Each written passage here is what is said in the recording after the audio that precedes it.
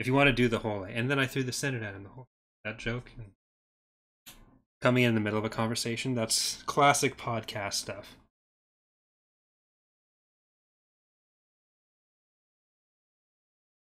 All right. Hello, everyone, and welcome to episode 2 of Tapcaf Transmissions, where we talk about all things Star Wars, but specifically Star Wars books. Last time was our first episode with Trusa Bakura, and today we're going to be talking about X-WING Rogue Squadron. I am Corey from Corey Loses, Corey's Datapad, and Theron's Revenge, because I need to plug everything right now. Joining me, as always, like our first episode, is my co-hostess with the mostest.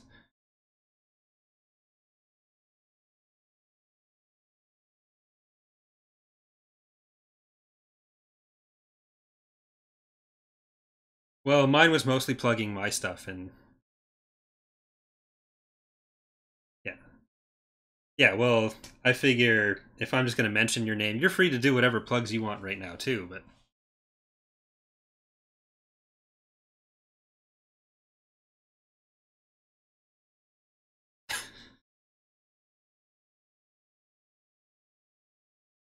Well, you've got the Twitch channel with SimCity 4 as well. You can't hear Ek? Some people are saying they can hear you, some are saying they can't hear you. So I'm gonna fix that, I guess.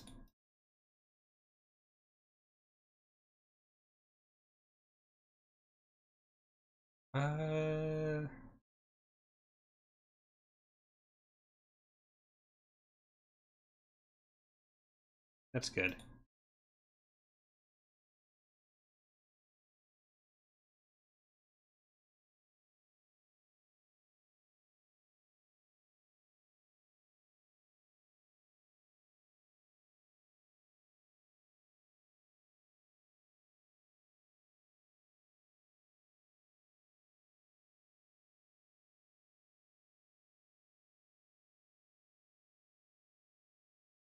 But you can hear me, so...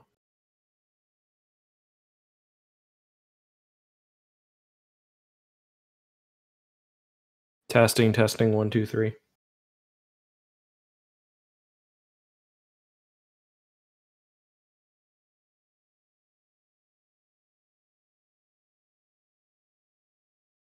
Yeah, can you hear us now? Okay.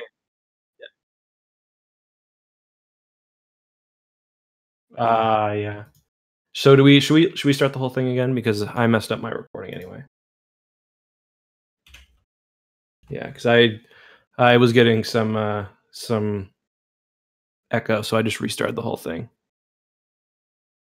All right, you wanna lead us into another intro, and we'll just pretend that never happened. Yeah, I think now we can both be heard.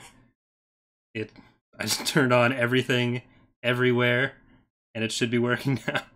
Okay. So I'll give it a sec so we can get some confirmation from the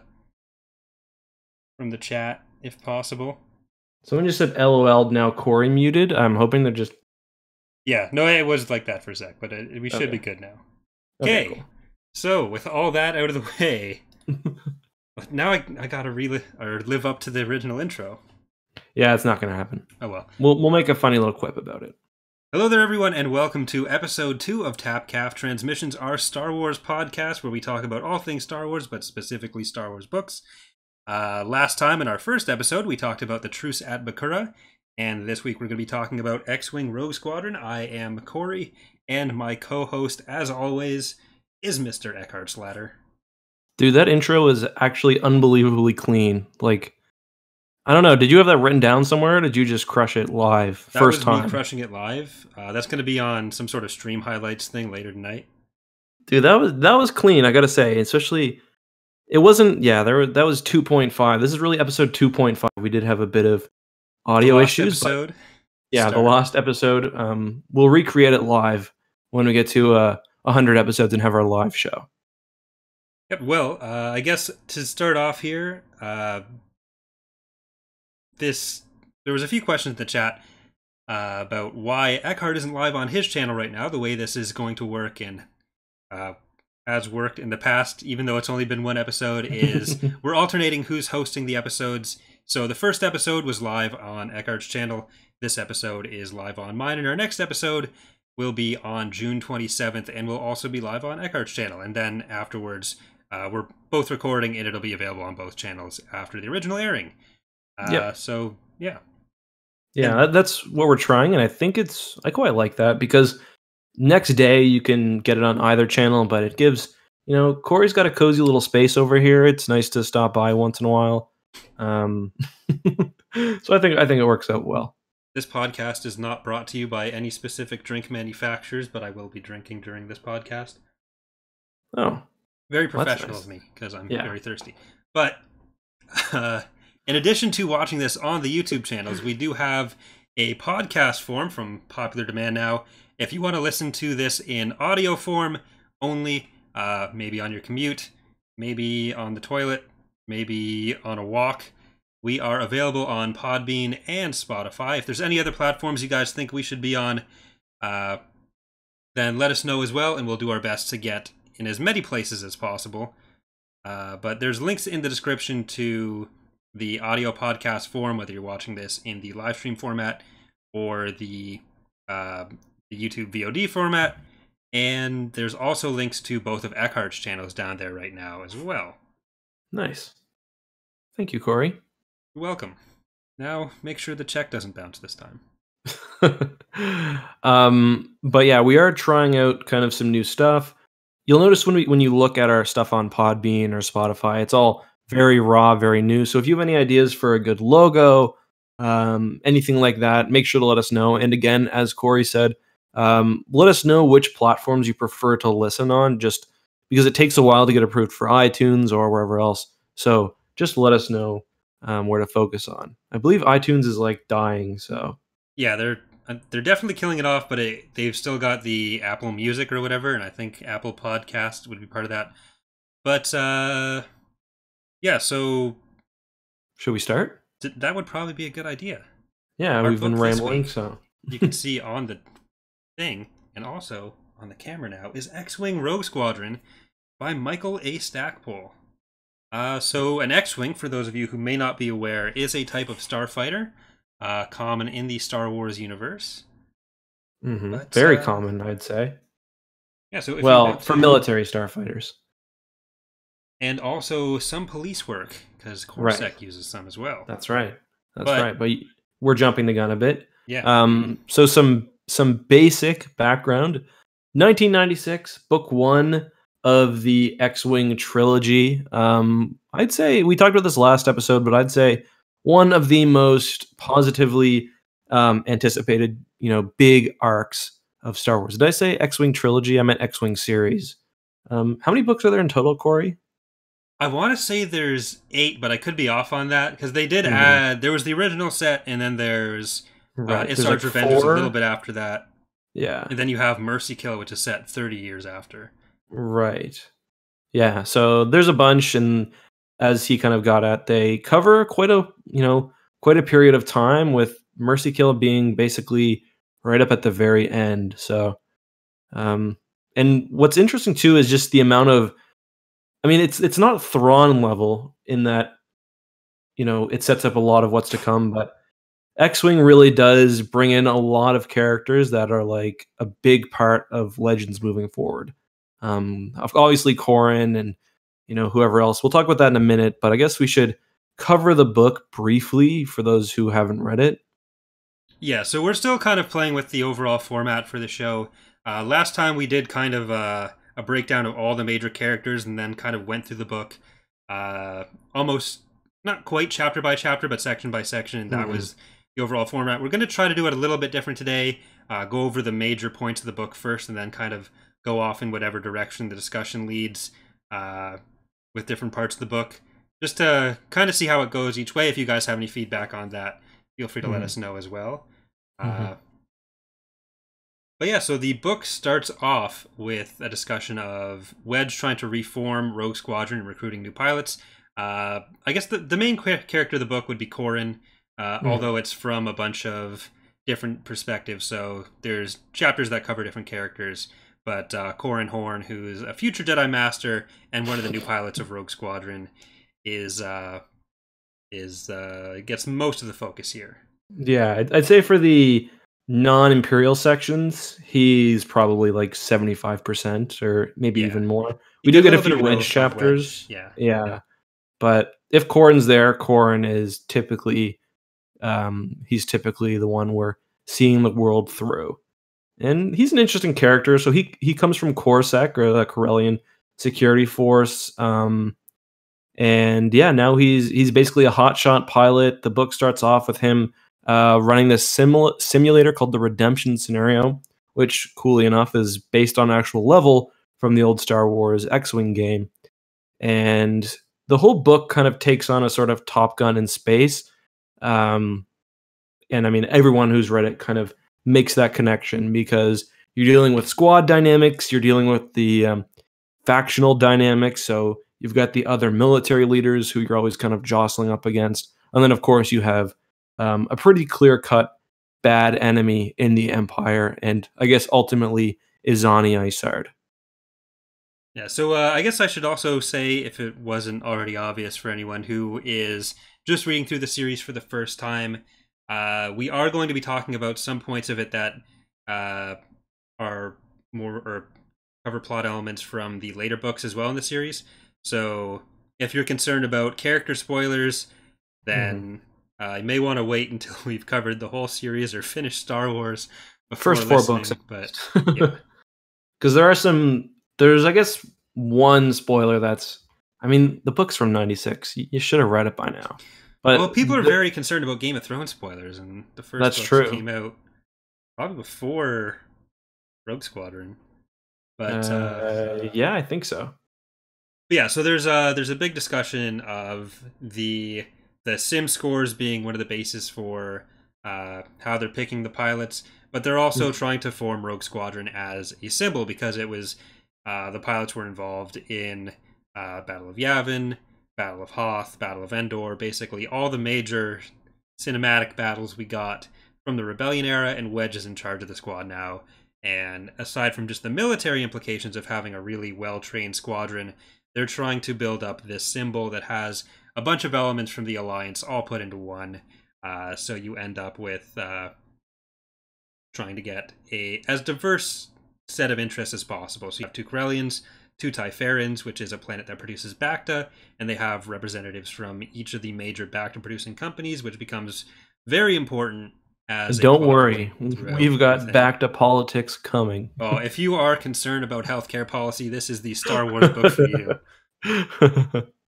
But representing Zoltan and Zukfra corporations, I have both of them spelled with a Z, as X and Zukfra. But that's Jace Bror and Arisi Delaret. Then they're both kind of nasty individuals. Yeah. Well, they're just not super pleasant. Yeah. Jace is more likable, I think, but Jace is just Corrin if the book wasn't about him. Exactly, yeah. And even Corrin seems kind of self-aware about that at some times, but his way to justify the fact that he's kind of a raging asshole for the first half of the book, a huge narcissist, was that at least he's not Jace. Which, if your justification for you not being an asshole is like, at least I'm not this other person, Yeah, Jace isn't even, like, you hear more about how Jace is, like, unpleasant than you actually see Jace doing, like, nasty stuff. And on one occasion, well, I guess we'll get there, but on one occasion, he actually seems to be a pretty okay guy. Yeah, he's full of himself, but he's not really, what's the word I'm looking for? He's not malicious. He's kind of like an X-Wing version of Raynar Thal, is what it came across to me. It's not a bad example, actually. Which, that's a reference we'll get to. Hopefully never. 2 years? Probably quite significantly longer. We've got 19 Jedi Order books, new Jedi Order books to go through. Well, we'll probably start grouping some stuff together, you'd think. Or Corey. No. Okay. Purist. We're doing an episode for each of the Young Jedi Knights books too, right? Oh, yeah, and Junior Jedi Knights. It's going to be... Oh, strap yourselves in, guys. This is going to be great. But yeah, so they have a bunch of these different interests represented in the squadron, which is kind of interesting because you have the Corellians. You have 2 Corellians, including Wedge and Corrin, who are... There's a lot of Corellian representation within the Alliance, even though at this point the Corellians are still part of the Empire, and then they become independent. So they're not really part of the New Republic until 12 ABY, I think, 11 or 12. Yeah. And they're used as this symbol here. There's also a Corellian representative on the Provisional Council. You have the two Typharans, even though Typhara is trying to stay neutral. Yeah. They're trying to include Arisi and Dror, Jace. Find his names there. But they're trying to use that to kind of convince the Typharan Bacta companies to join and support the New Republic. Then you have a Rhodian, Shistavenian, which is basically a wolf person. We're the wolf girls. Very politically correct. They call him Wolfman every time in the book, and I want to see what a wolf woman looks like personally. Was that guy in the Clone Wars cartoon, was he a Shistavenian? I don't remember, to be honest. Anyways, there's also a Twi'lek, a Gon, a Bothan, a refugee from Kessel, and someone from Bespin. Right. The Gond is basically... You were very passionate about this. I feel like you should... Yeah, Oral, he's the dude. First of all, he's super polite. He's just a real sweet fella. He's a pretty good pilot too, because he usually flies as Corran's wing. He keeps up with them all the time. And later on, Corran's what do they call the smaller parts of a squad again? Flight, isn't it? Yeah. Yeah. So Corran's flight, doesn't get cut in half, and it's just Corran and Oral. Yeah, because Lujane was part of his flight. She dies, and then Hui, the Rhodian. Oh yeah. They die as well. Right. Well, I think during that battle they get evac and then die. But anyways, the flight just ends up being cut down to Corran and Oral, and Oral just is the best. Yeah, and we'll discuss more when we talk about how the book treats women, which is, well, it's a 1996 Star Wars book, so as you'd expect. But Oral is the ultimate wingman, not only from a starfighter perspective, but basically near the end of the book, and I know I'm jumping a lot, Mirax, Corran's future wife, is on base with them, and Oral has been injured.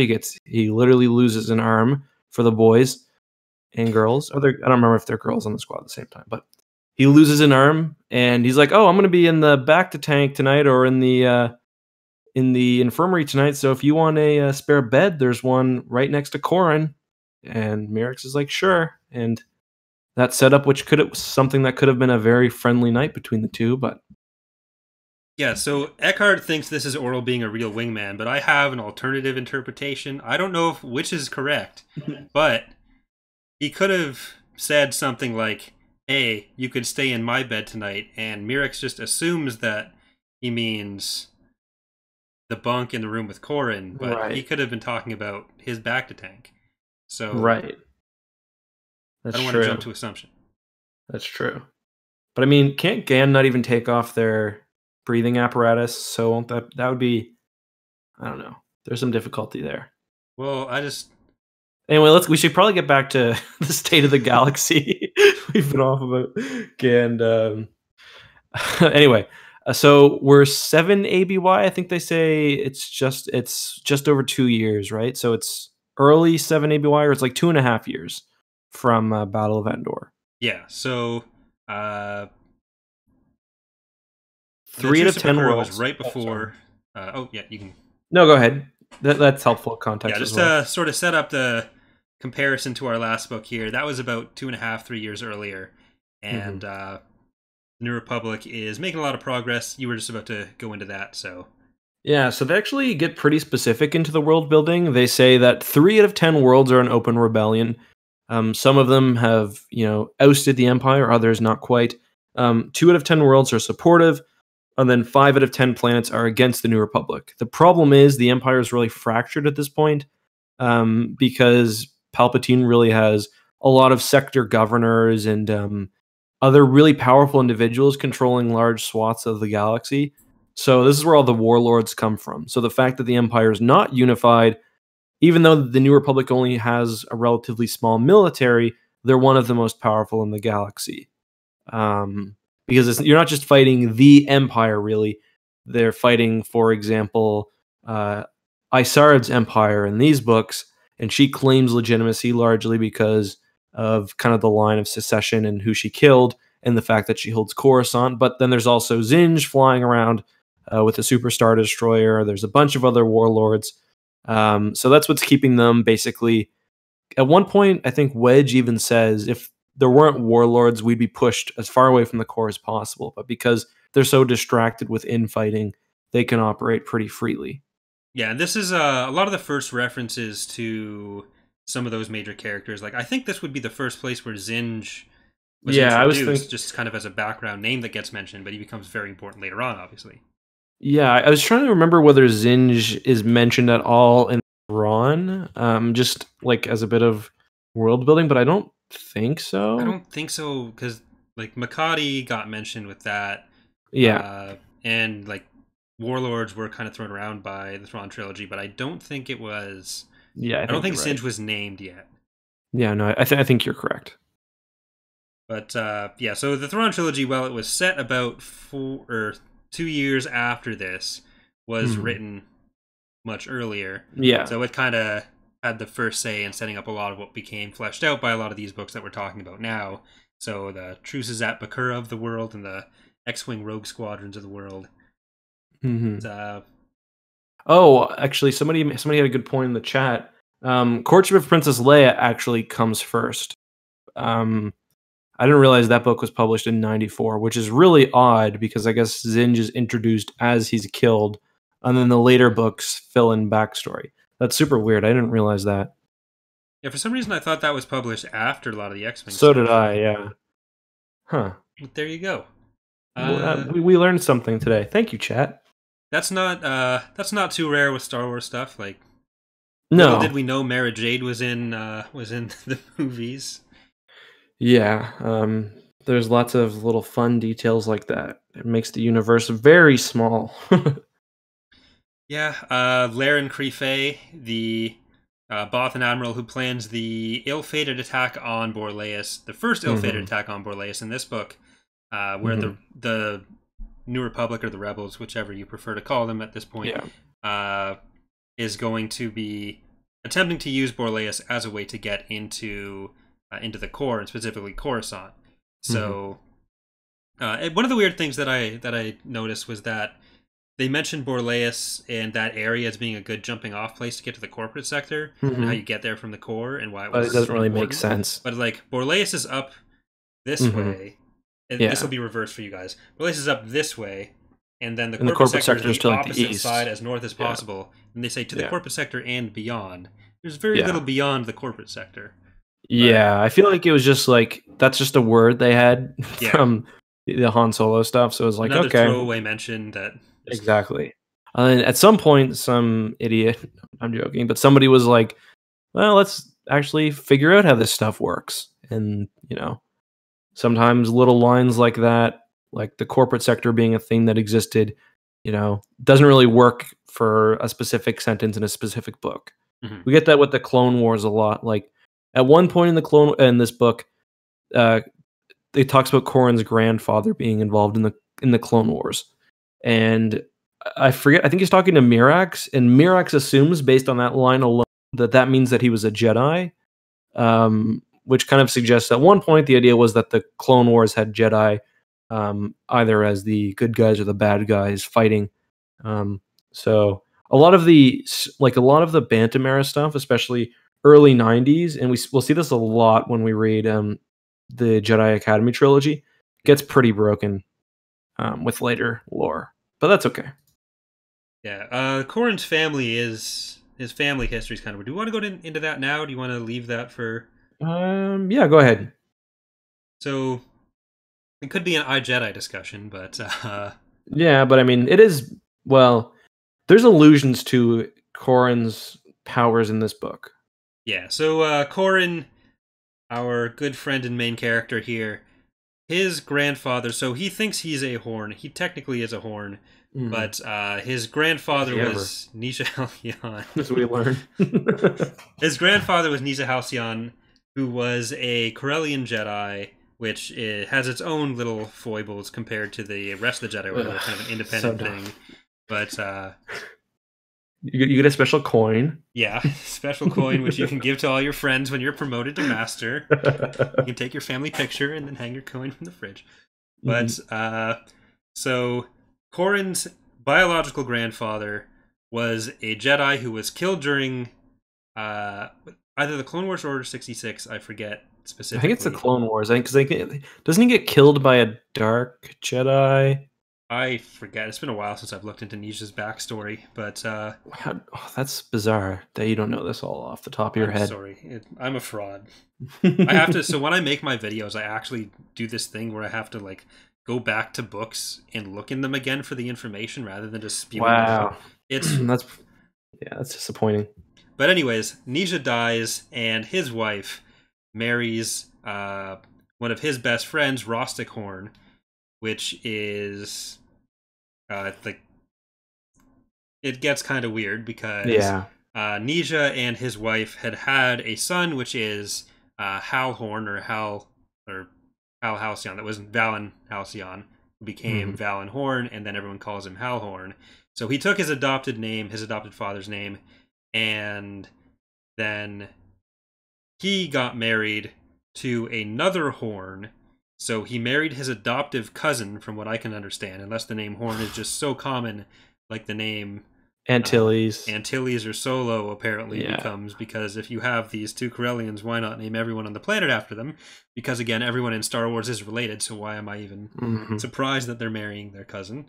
And then that is how Corrin is born. So he does have these force powers that he doesn't really know about, but the thing about his family is they can't use telekinesis very well. Right. So only the male children, though, because Valen, his son, can't use telekinesis, but his daughter, what's his daughter's name again?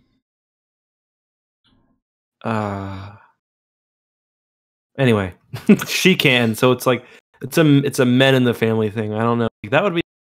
That's like one of the coolest powers too, like being able to move stuff. It's like the basis for all powers. It's hard to... Yeah. Gisela, yeah.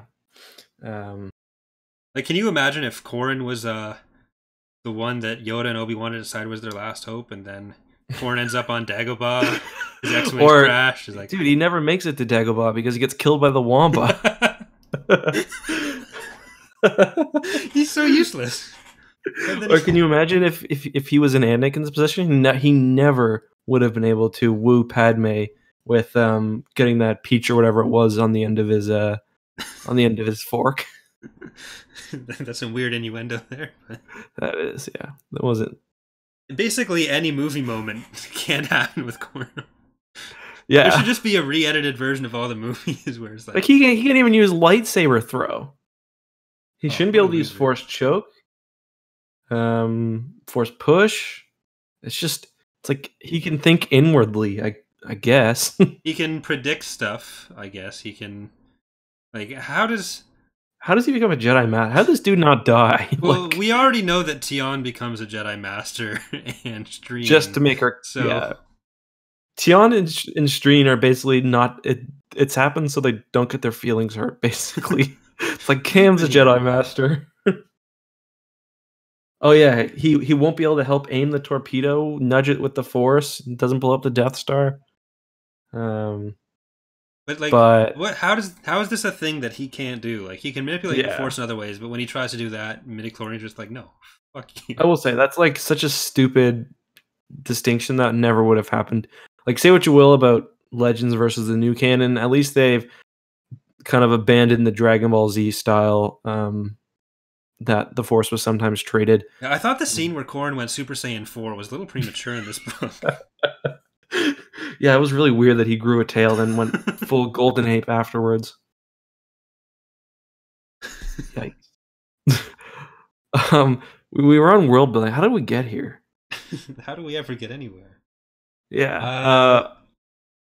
So we should talk about how they totally dismissed the Cyruvi threat almost totally. The Cyruvi are killed off screen. even though they're built up as being an existential threat to the galaxy. We were talking last episode about how they were presented as that big threat, and then you never see them again until Yuzon Vong War, where they're not a threat. They're just mentioned as part of this galactic war where everyone's getting messed up and everyone makes a cameo appearance. But the greatest hits of Legends.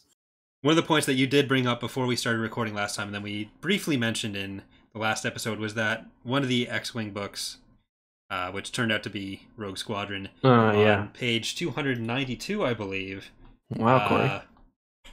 They mention they use it as kind of like a disciplinary threat that they'd get sent off to attack Siruvi stronghold. So there are still Siruvi strongholds going on 2 years later. It's just this is all super off screen in Star Wars. So there was a war going on with that. I was actually surprised reading it directly afterwards how many references there are. It talks about Wedge having some of the battle droids painted on his ship. And I think it talks about how I think there's more, but I think they mentioned it with like Tycho being there. Yeah, because they're like Tycho, he fought in Endor, Hoth, and the battle for Bakura. So, but our boy Tycho, are we gonna go? No, go ahead. I was just gonna say Tycho, who's this famous, decorated rebel pilot. He's captured at some point before, and although he's allowed to be the executive officer for Rogue Squadron based on Wedge's request, he's under full security detail all the time. No access to weapons whatsoever. And even though he gets, he's helping command battles, but all of his orders are getting relayed through other people whenever possible. And they're very concerned that Tycho is going to be acting as a spy for the Empire because of his escape from Imperial captivity. But little do they know there's an actual spy within Rogue Squadron. Which we'll find out. Is that book 4 we find that out? I'm not sure when we find it out. For some reason, I just assumed that it was already a known thing earlier on, because I guess I knew about it before I read but there's books. Not even any hints in this one, really. That's kind of one thing I actually like about Tycho's predicament is, the brainwashing is meant to be like so complete that they basically like snap their fingers and you like turn Imperial. So like, despite the fact that like by all, Tycho does seem to be a real stand-up guy. He puts his life on the line several times. He, like, when you read the first book, the potential of him being an Imperial spy, like, unknowingly is still there, just because the brainwashing is so nefarious. Well, my favorite thing about the whole plot with there being a spy of some kind, whether it's Tycho or who it actually is, do we want to give that big reveal right now and just say it? Sure. It is. Everyone, sit down for this. It's a Reese. Yeah. So, but there's this big concern over Tycho, and they're always so concerned about security, which they have, like they should be. It's the military. Yeah. But they have this this admin droid named Emtree, which at multiple points during the book, he just starts acting super strange. Like, the first thing chronologically that happens, I think, would have been when he's on a ship with Tycho, and Tycho tells him to shut up 3 times. Yeah. And he reveals, like, this extra button and extra functions that are, like, super sketchy. And then Corrin is asking for a part for his X-Wing to be requisitioned. He tells him, like, turns into Watto, basically. And, and it's like, okay, this is clearly an issue. Everyone finds out independently, but no one gives a fuck. Like, it was. I didn't understand. He's like literally they're like the heart of many of their operations. He knows like about Borlias. He knows everything. They're like, sometimes he turns into a junk trader. He's clearly been used for some kind of smuggling or something, or part of illicit operations. He knows everything about everything we do. He cleared everyone. He's cleared for more information than Wedge half the time. But he's trading as well as like. Yeah. Can't hold that against him. What's the backstory that he was programmed on Hoth or something by a pilot or something? I forget. Basically, yeah, but it's pretty. Yeah, That the was scrounging. It's. I mean, let's be honest. This book, it's Top Gun. It's not. It's not like an intellectual thriller, although it's not written poorly, but it's written very simply, and most of the intrigue is about how the squadron works and how the different starfighter squadrons work together, and some interpersonal stuff. And there is some good world building. I'm not trying to rip on things, but yeah, there are some. The plot, the main story really dictates most of the details. Yeah. There's clearly been a leak. Yeah. Maybe this droid that acts really... No. This droid literally tried to buy and sell our X-Wings.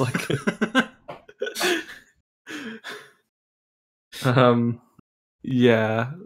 Oh, so I guess where are we now? We talked about the Holosim battle, right?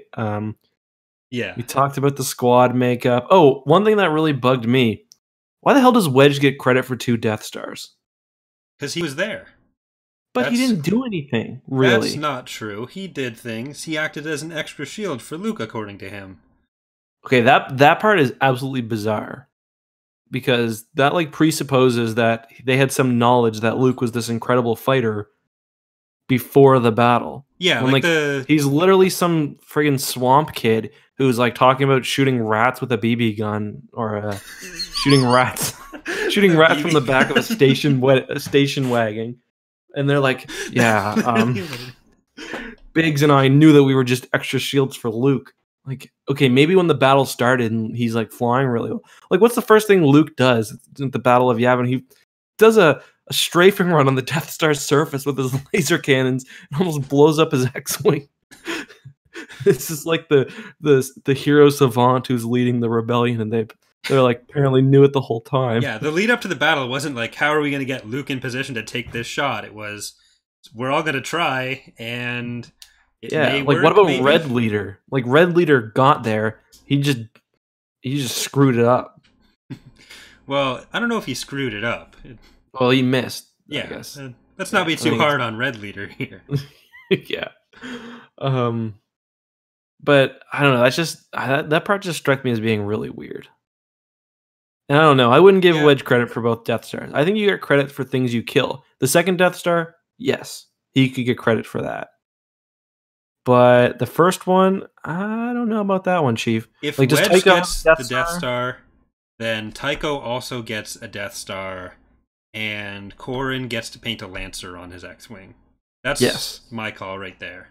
But then shouldn't everybody at the battle get to paint a Lancer on their X-Wing? Maybe I'm just because Wedge was gone. Let's not forget that Wedge literally pieced out. Luke's like, "Get out of here, Wedge." Wedge's like, "Okay." Nothing you can do. I guess you're right. Just saying. I don't have a vendetta. I love Wedge. I'm just saying. Yeah, he's because Han was out there for both Death Star runs, or not Han. Did more the Falcon. End, yeah, but I don't think Han's gonna paint his kills. And I forgot Han wasn't in space, to be honest, as well. Oops. Han wasn't in space. Yeah, he was on Endor. Remember? Oh, I thought you meant in Episode 4, he was walking on the Death Star. Yeah, Han was shooting with a blaster from. He was hanging from the planet of Yavin. He's just that good a shot. Yeah. It's this book is kind of weird on that note because it is not centered around our main trilogy heroes.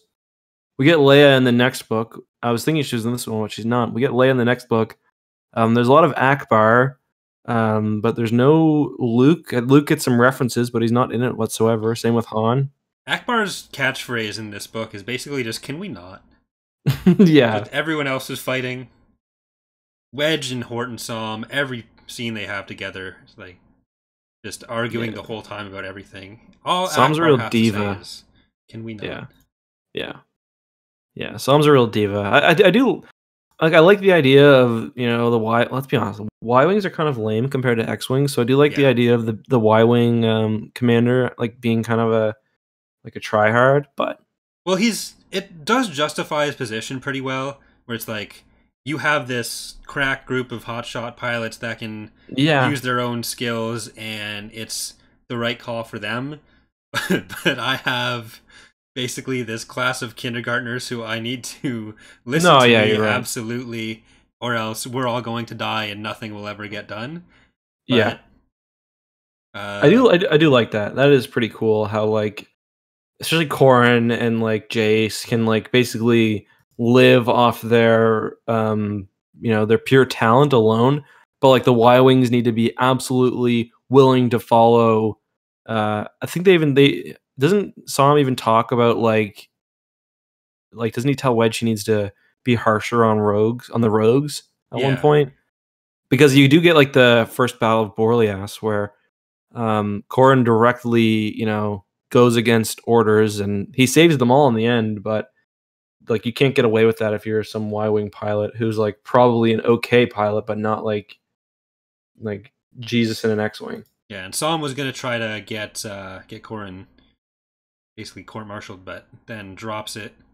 Yeah, And his main concern was just getting Wedge to institute some kind of discipline, which it does come off as pretty petty in a yeah, lot of it. But the reason that he originally complained was like the Rogue's technician had, during the battle simulators, messed with the programming so that when any of yeah. the other pilots got killed by a Rogue Squadron member, the Rogue Big Squadron thing quest flushed. would Yeah, not quest would show up quest. on on their screen in some way, which is it's a pretty big dick move.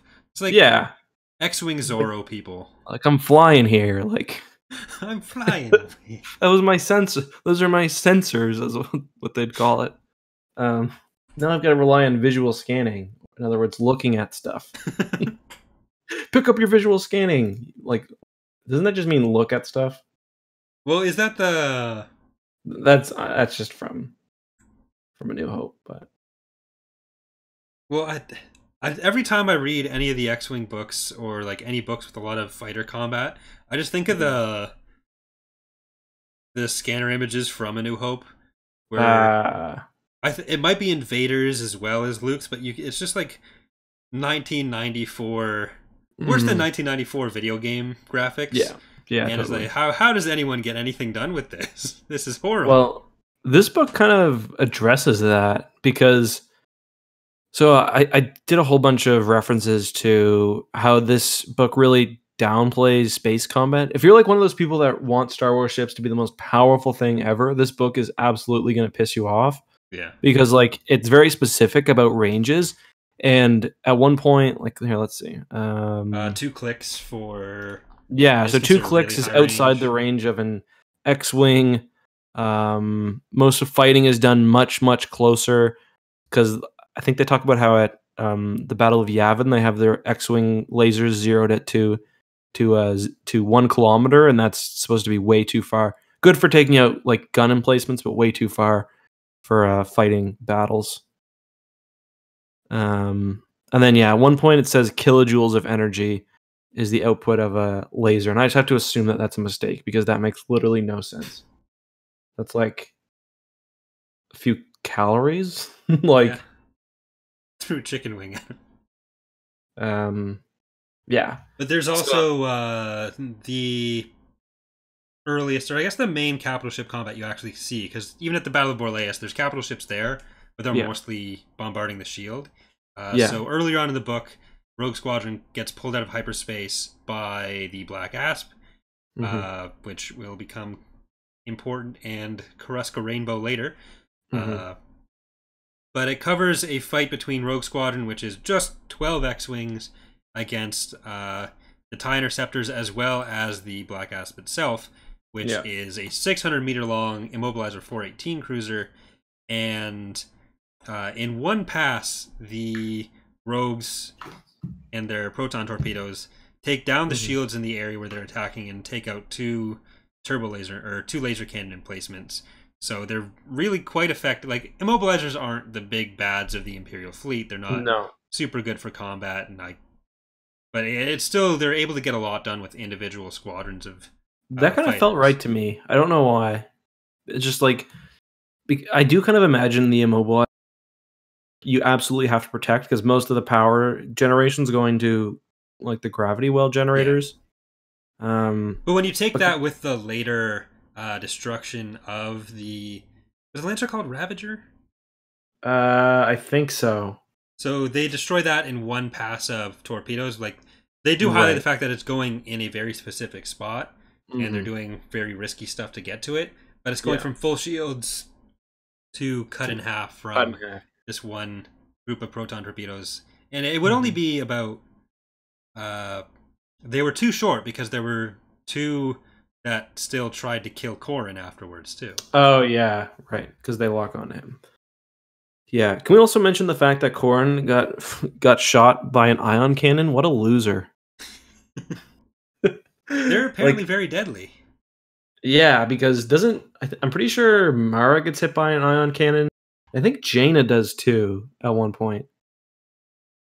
I'm pretty sure Mara gets hit by an ion cannon. But like they're always described as being very inaccurate. So for him just being like flying through space and getting yeeted by an ion cannon, especially like when they're about to jump to hyperspace, I just find really funny. Yeah, they but then the fact that he's basically shut down and then kills two TIE interceptors. I guess Tycho's keeping him busy too, but you'd think the TIE interceptors would be smart enough to at least go for him first. But you'd think so. They're probably assuming that Tycho has weapons, which he doesn't because no one trusts him. But he's still going to be much harder to take down, and the X-Wing is still a threat. It just... Yeah. These are not their best and brightest. No, not at all. The Empire's not sending their best and brightest. No, they're not. Some bad hombres flying those squints. You want to talk about nicknames? Fighter nicknames? They're horrible. Yeah. Next up. Yeah. Okay, we'll leave it at that. Well, No, so there's eyeballs for TIE fighters, and it makes sense. It's a big thing in the middle. Dupes for well, there's a lot of names for the TIE bombers. I don't remember if we get any others in this book, but I think they call them. They basically, you don't want to fly a TIE bomber. Like you really, really don't. Pretty shit. So I think they have various names about them being sitting ducks and stuff. But dupes due to the two, not just the one cockpit pod, but also the second one. Is that for weapons only or the bomber? I don't remember. I've always assumed it's just the whole payload gets kept in everyone. I think you're right. And then there's squints. There's also brights, which they use for any other kind of advanced model. Right. So I'm not sure if that would apply to like any other, even non-TIE, or if it's just for things like TIE Defenders or whatever, which... Those are bad news. They bring it up later in a briefing, and some of the higher command don't really have... Or I think it's Laren Crefay again, who doesn't have any idea what he's talking about. So it seems like it's just either X-Wing pilot lingo, because even Horton Song doesn't love it, but that could be because he's more of a traditionalist. He's kind of a stickler, yeah. Yeah. I do like how bad command kind of is. Like the first battle of Borlias is kind of like a gigantic boondoggle. Like it's really bad intel, and I put that on. Well, part of that Psalm, and then he's like not apologetic afterwards. And like, what did they lose? 2 pilots there or 1? But I think they lose. Maybe not. They lose the Rhodian, and then there's 2 or 3 who lose their X-Wings. They do evac. Right, like that's where Oral's injured. Oral loses his arm. What's his name? The lawyer dies. Navarro, Ren, Arisi, and Sheil lose their X-Wing. Yeah, because Sheil. Yeah, because then they do the little for the second battle. They do this thing where they choose who gets to fight. Yeah. Can we talk about the fact that Nawara is like a pretty important character in Fate of the Jedi when he's Luke Skywalker's lawyer? Yeah, he comes up, him and I don't think his wife ever gets mention, or I guess she does come up a little bit in Fate of the Jedi, but yeah, she's not a major character, but she's in it. It was a pretty big callback to have Noir show up again in Fate of the Jedi, but that's also a lot of authors bringing in their series stuff, because that was Aaron Alston that wrote the other one, and he was the other author who wrote the X-WING series alongside Michael Stackpole, which is also why you have Karen Travis's books always having Mandalorians, and Barton Jusik showing up in Fate of the Jedi, or that would be Legacy of the Force. Yeah. But Killick showing up and everything Troy Denning writes. Yeah. Killick's We'll talk about that soon. Soon in 3 years, but they're talking about in the chat, Bothan's being kind of shit in a lot of places. Laren Crefay, obviously kind of incompetent. I assume Trace Crefay is like his cousin or something. Yeah, I don't know if I've ever seen a specific relation. I feel like it talks about that in. Yeah, maybe it doesn't, because I think he talks about his family in New Jedi Order. But he's good. Trace Crefay is good. Borsk Phalia is horrible for. Yeah, he has like one moment where he's not insufferable. But the thing is, with all this complaining about Bothans in this book and their bad intel, there is a member of the squad who is Bothan. So I don't know how much he's actually around for these conversations, or if they're just like trash talking the Bothans. Just blatantly racist. Yeah, it gets pretty bad at points. Like, they're acting on bad intel, and that admiral's kind of a dick. Or Laren was a general. Is kind of a dick. But they were planning this whole assault on Borleas, where they were using a bulk cruiser, which I think was a Neutron Star class. It's been retconned as. I think so, because it just calls it bulk cruiser. Yeah. Although doesn't one of them have like a kind of Mon? Yeah, name? That was the bulk cruiser, Mon. Something. Yeah, I think aren't there two bulk cruisers, like a CR-90 and. Yeah, and there was the Emancipator, which shows up. I have a whole thing. So the Emancipator shows up later in Dark Empire and gets eaten by a World Devastator. So it has big things in its future. Yeah, because it's like the flagship of, I think, the fleet that attacks Imperial Center. Mon Valley, I think. Yeah. Vale. Either way. Yeah.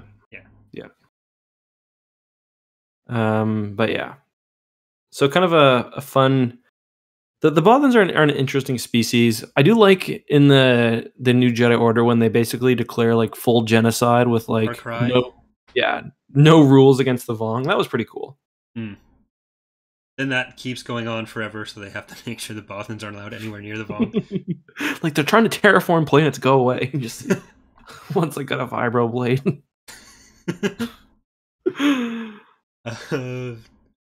But the Y-Wing run, did you have anything specific you wanted to talk about with the Y-Wing run that we haven't covered? Just during I guess that's the first Battle of Borleas. I just really like that scene where like they're like in the middle of battle and the Y-Wings just like come through and just like save the day.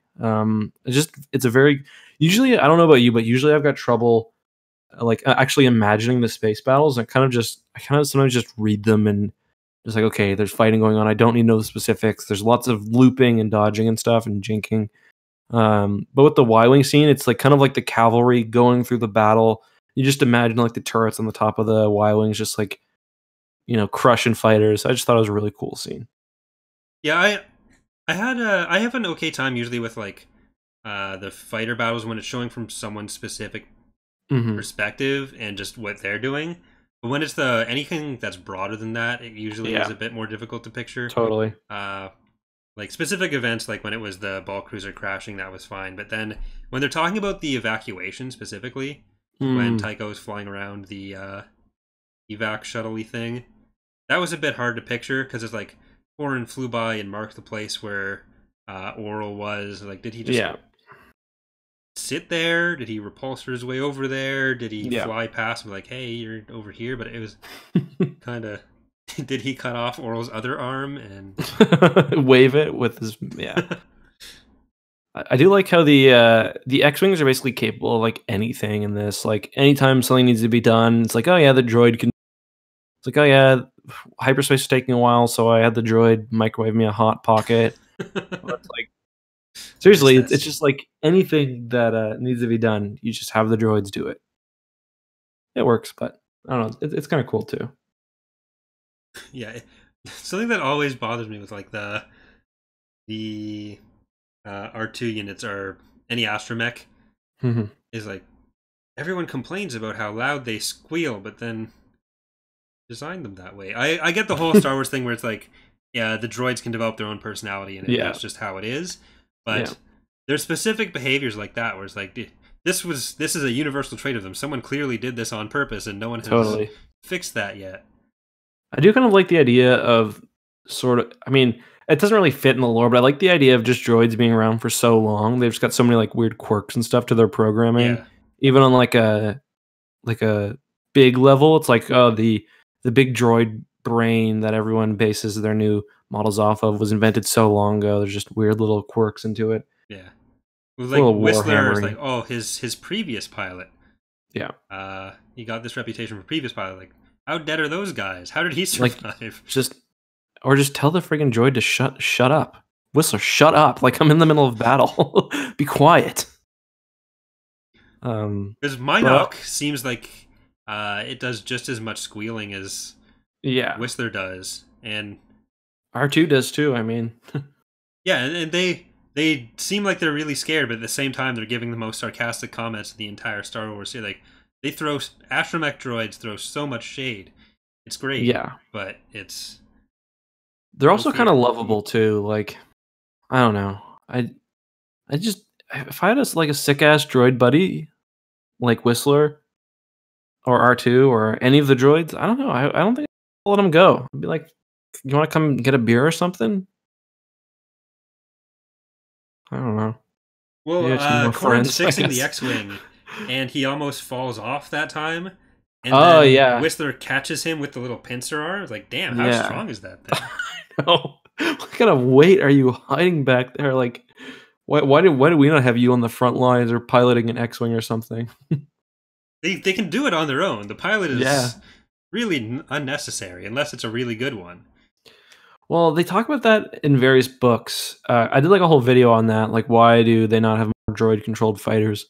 And usually they talk about, I remember randomly, it comes up regarding the Eye of Palpatine, because Luke knows that the Eye doesn't have any life forms and is piloted by an AI. So he's like, usually AI are much slower and less creative and less good at even just shooting things down with lasers. Yeah. But the Eye's got this special brain, the seer. What I don't remember what it's so stupid. I don't even want to. But yeah, that one. Of pilots though you could replace with just the astromech and tell the pilot to like any Y-wing hot pocket. Yeah, well, I was specifically thinking about the ones that almost shot Corin, where they had one job and it was to press their button when told, and they didn't. Yeah, and have you read the Revenge of the Sith novelization? Yeah. Because in that, they basically treat those tri-fighters, they're like, I mean, that book has some, I really like that book, but it does have some weird, some oddities. It's like the droids were making calculations like bajillion calculations a second. And it's like, well, and it's like two tri-droids basically kill Obi-Wan and Anakin almost. Like, why did you not have more of those? But I got a whole theory on that. One of my favorite theories to come out of the Revenge of the Sith novelization, I can't remember if it was about Mace Windu or Kit Fisto. Like this whole thing about how they were clearly not dead because of how they described the Anakin's journey to the office. Yeah. But I haven't read that in so long. That was, I think it was done as a joke, but yeah. I mean, Pablo said that book's technically still quasi-canon. So I want to go back and read and see what weird things are in there. But my theory is that Palpatine liked having organics piloting the starfighters because his eventual goal was to like govern through the use of the Force, and you can't do that with droids. Yeah. Well, battle meditation definitely wouldn't work with droids, and that's a big deal for Palpatine, a big deal for Joruus C'baoth. Super important character. Luke Skywalker, Tressa. There's another big one that she's going to be coming up in my video on Saturday, actually, just to get more quotes in there. Bastila, but I think we're getting a little bit farther off topic now. Well, the Jedi, like in Legacy of the Force, they use battle meditation, or the Jedi meld like every single battle, like all the time. And Jason has like Super Sith Advanced version where he can like battle meditate across the galaxy, pretty much. Yeah, and like, with their it's like their war meditation. Yeah. But he has a ship as well, so right. But does the ship help him with battle meditation? It doesn't not help him. Okay, I haven't read that in a while. I just remember there's a scene where like he turns when he first turns like full Sith and he takes the Kaidos name. He's like looking at a map and he's like trying to point out these battles to people. He's like the fleet is going to be moving here, and he's like, why can't you guys see this? And he realizes that he's like developed like battle meditation on the next scale where he can like see not only like tactics but grand strategy. I thought that was Jason cool. Basically becomes Neo by the end of Legacy of the Force. It's Jason, pretty bonkers. Yeah, and Luke still daddies him on like every occasion. Like Luke doesn't kill Jason in the end because he's like, it'd be pretty shitty if I turned bad. Let Jaina do it. But like, this is super inappropriate. You know who should do this? Your twin. That'll be better for everyone. Jason's on the bridge of the Anakin Solo. Luke walks in there and like holds him down with the Force. Basically like a version of your older brother like holding you down, like farting in your face. Luke basically does that to Jason, and Jason's like struggling. Man, Jason's been on a 5-year sojourn across the galaxy, and Luke's been partying with Mara Jade, and he's still daddies Jason, no problem. And then every time they duel, Luke kicks his ass. Like Luke like rips out half of Jason's hair, like punctures his kidney. Jason's like crying in the back to tank, and Luke's like, I could have killed you, but I didn't want to do it in front of Ben. I didn't want to be pissed when I did it, basically. Little preview of our I can't wait. Podcast. I can't wait. I mean, I love Jason, so me too. That's going to be a huge arc for us. The Young Jedi Knight to Legacy of the Force thing. That's what I'm looking forward to. I'd actually be down. How long do you think it would take to read all of the? We can skip Junior Jedi Knights. Oh wait. Oh, Ikrit and Anakin. These are big characters. And Tahiri. I think we'd have to just read them all, and then that's what I was thinking. Like how long would that take? Like I actually have fond memories of the Academy. That's from Junior Jedi Knights, right? Or Young Jedi Knights. Young Jedi Knights is like Jaina and Jason, and Junior Jedi Knights is Anakin. They're not long books. There's like 8 of them for each of them, but they're really short, big font, so we could probably easily knock it out. We could probably do like 1 or 2 episodes on like the entire thing. Yeah. It'd be. I really like them, to be honest. They're fun. Like they're fun books. And they're not a book series where we're going to be like digging too much into every individual detail. So it's not like we're going to be missing out on too much if we're talking about like broad strokes, why stuff is important later. But we should probably like show, like when we start talking about Zek, people are going to be like, who the hell is Zek? Well, you should probably know. Or like Lobaka. Or like Tahiri. Or like Anakin. Well, not Anakin, but you get the idea. Anything else about Core and Horn here? Interesting bits we got. I have a section here about yikes moments. Well, I guess we'll get to that later. Is there anything else you wanted to say about introduction of big EU characters? We kind of talked about Corrin, talked about Warlord Zinj a bit, Isard a little bit as well. Tycho's a pretty big character. I mean, he moves like into the. I mean, he's not as big as Corrin because like it's hard to. You can't really overstate how big of a character Corrin becomes. He's like basically one of the main characters throughout the NJO and beyond. Yeah, like he's one of the Jedi, I would say. Yeah, it's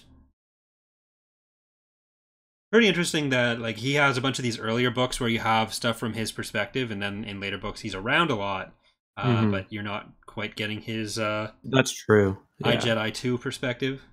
Yeah, that's too bad actually, because he is a fun character, but eventually it's like they knew he was going to be so popular, so they couldn't limit him like they did with. Because like Tycho is more niche, although Tycho marrying Winter is like the dumbest thing ever. But Well, not really, but it's weird. But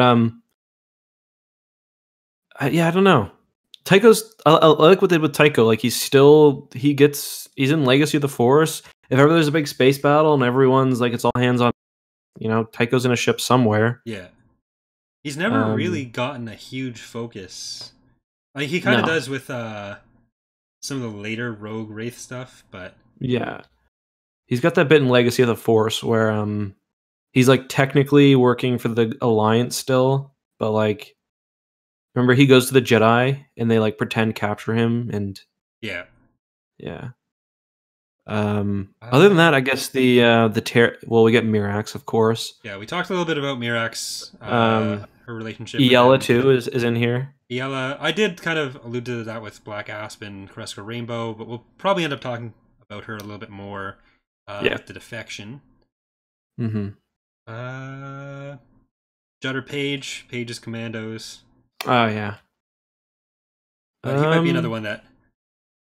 I think Phalia is in the next book. Obviously, he was introduced in Thrawn, but I think Phalia gets some action in the next one. Yeah. But I think that we've covered most of the characters that. I mean, yeah, all the Rogue Squadron characters. Oh, I guess Gavin sees quite a bit of action. Yeah. But like all the, the good thing with the EU is if they did need a starfighter squadron, they would use the rogues and they would mention characters by name. Like, so I don't know. That's kind of nice. And like Noara Ven being Luke's lawyer and stuff.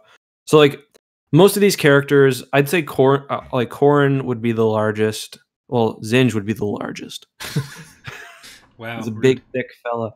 But Corrin would be the most important, and then I don't know who'd you put after that. Maybe like I'd probably put Tycho. Maybe I don't know. Maybe I'm overstating Tycho's importance. Mirax, fair enough. Yeah, because Mirax and I guess by extension Booster. Well, both of them kind of grouped in together, just because. Well, with Corrin, the relationship they focus on is that Booster Tarek's a smuggler, and their fathers, Hal Horn and Booster Tarek, were kind of smuggler and Corsac nemesis. Yeah. And now that's kind of projected onto their kids for about 15 minutes before they start flirting. And it's always like right after his scenes with the Reese, but I do kind of want to talk about that with the yikes moments instead. Yeah. It's kind of why I've been holding off a little bit. But Wedge is also a good wingman. Wedge and Oral like must have had some sort of like rom-com style bet, like who could make these two do the dirty, because like I forget when they first meet, Mirax and Corrin, Wedge is like, I can see you guys getting together really well, and Corrin's like, I don't think so, and Wedge is like, no man, really well. But aren't you guys friends? No, we're just friends. You guys could be friends. But then when Mirax comes out wearing his jacket, Wedge is like, wait, what? Yeah. So I don't know if he just was oblivious to what he was doing, or if it surprised him that it was that fast. But yeah. We'll probably touch on that a little bit more with the yikes moment. Should we just go to yikes now? Yeah, I guess we don't bury the lead here. Yeah. So last book, Truce of Bakura, we talked about how Luke is basically an incel. He's more nice guy than incel. Yeah, he's a nice guy. Han's a Chad, if we're gonna use dumb internet slang. Han's a Chad because he's just with Leia. He says what he wants and he makes moves. And Luke is just like falls in love with the first girl he meets for about 35 seconds. Yeah, doesn't even know her name. Despite the fact that everything about their personalities shows like red flag. Totally this will not work. Yeah, but in this we get a new. Corrin's actually kind of like a combination because he's a Luke in execution, but a Han in how women feel about him. Yeah, like it was kind of weird how a lot of the female characters were presented in the book, because at the very least their first introduction is 90% focused on who they might be attracted to or who might be attracted to them. Yeah. Or that becomes a major part of their character arc. Or like the major part of their character arc. We were thinking, I don't think there's a single like female character in this entire story that isn't like most, and like I'm not trying to be like social justice warrior or anything here, but like almost all of these characters are defined by like whether Corrin is attracted to them or not. Well, the Wedge's security people, the thing we learn most about them is whether or not Tycho security people, not Wedge's, whether or not Tycho is interested in them romantically. Right. Then when Curtin Lore meets Isard, half of the focus is just on she's like frighteningly sexy. Yeah. It's just kind of off-putting. And then it's the same kind of thing with Arisi, where she just goes like super hard after Corrin, and it's like, whoa. Yeah. Breaks there. Well, Mirax too, really. I mean, sort of more in a friendly sort of way, but even Iella. Like, can you imagine if Wedge is reading this book? This is what Corrin says about Iella Wasiri. She was pretty, not as pretty as you are, and he's talking to Arisi, I'm pretty sure, but no Gamorrean either. Basically saying she's not a pig. And then with Arisi, we have the this really sensual, it's really a beautiful line. Corrin noticed that her flight suit was unzipped far enough to give him a fair view of her cleavage. Yeah.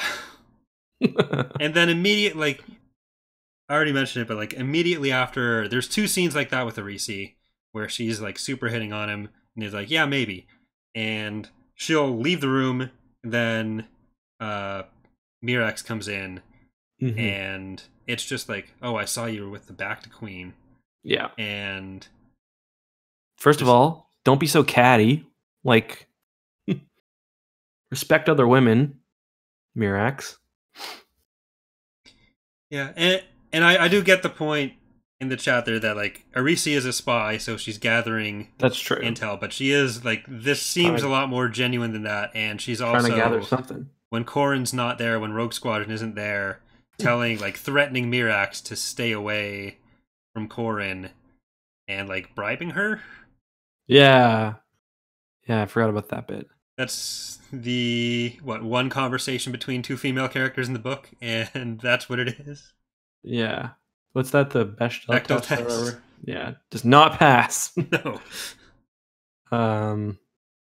But even Mon Mothma was not in this one to give. I don't think is Mon Mothma in this one at all, but I don't think so, to give like that one, usually grounded, non-sexualized female presence.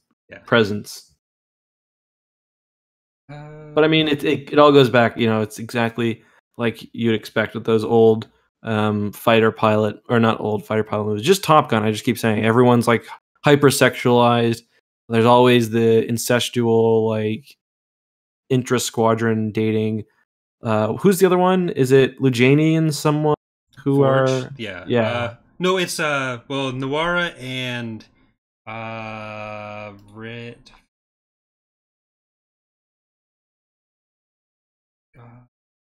What's her name? I can't remember. I can't remember. The one from Bespin. Doesn't she die? No, they get married. No. Like, they both resign and get married. Oh, it's the same one? Okay. She, you don't really find out anything about her. Oh, yeah, Rosati, yeah. Yeah, Rosati. Because she's not a very good pilot. I think she says as much. Yeah, I think it was it her and Forge that were the worst, or the Rodian and Forge? But it was some combination of them. Because Lujani is the one who gets murdered in her sleep, right? Yeah. Yeah, and they're like, she was a fighter. Like, but I'm pretty sure he said like they were ripping on her pilot skills earlier. Yeah. Because she's the one who she's tutoring Gavin, I think. Yeah, she was tutoring Gavin on hyperspace navigation or something like that. And she was like the social hub of the group. Trying to make sure and I guess Lujani is not written, or Lujana, but she's not written as a, like, the other women. So I guess she's more friendly with. I don't think she ever like comes on to Corrin. No. She tries to get him to come to the Tapcaf. Which, by the way, guys, this book I'm pretty sure is the first book that we've read that actually uses Tapcaf in it. So there you go. Oh yeah. But yeah, big moment. Teen Mom, that's a good one. Or like team BFF. But yeah. But then she gets murdered in her sleep. Yeah, that was unfortunate for her. One thing I do like about this book is, and really all the Rogue Squadron books, is they do have a good sense of like, you know, when they capture Borlias, you're like, man, these guys got a sick new planet that like they've got ion cannons now, like things are going well. And like when they lose a fighter pilot, I don't know, they just do a good job of like making you feel like the wins and the losses of the squadron. It's like on such a small scale almost, that like, you know, losing a pilot, it's like you kind of feel it, you know? Yeah, and it was written really well, where it was like, oh, we all expected that Corrin would die or Jace would die, but instead it was this one that we'd expect to do like the safe stuff. She's not going to die in some blaze of glory, and she's the one that keeps everyone together, and she dies on the ground in this super non-heroic way, just in her sleep. So that does really it was really good way to set the tone for that. Especially because with the next battles, if nobody had died, then they would have been like really unbelievable and kind of bad writing for just how the book was setting up how dangerous it was to be a Rogue Squadron member. But the fact that they got her killed in that way, let them have the 100 or so pages to process that and just kind of focus on that. I thought that was really well done. That might be my favorite part of the book. Sergio in the chat says the progress of the accomplishments feel real and earned, and I agree with that as well. Yeah. Because like they do spend so much time on base that like when they do have this new awesome base where they've managed to like, you know, or like when they get a new starfighter, you know that that's actually going to play, you know, a role in the battle, or like, so yeah, when they have this new base, you're like, okay, now things will be different. Like, I don't know, it just does a good job of making the like the big changes narratively actually play into like the smaller moments, if that makes sense, which is something I really like.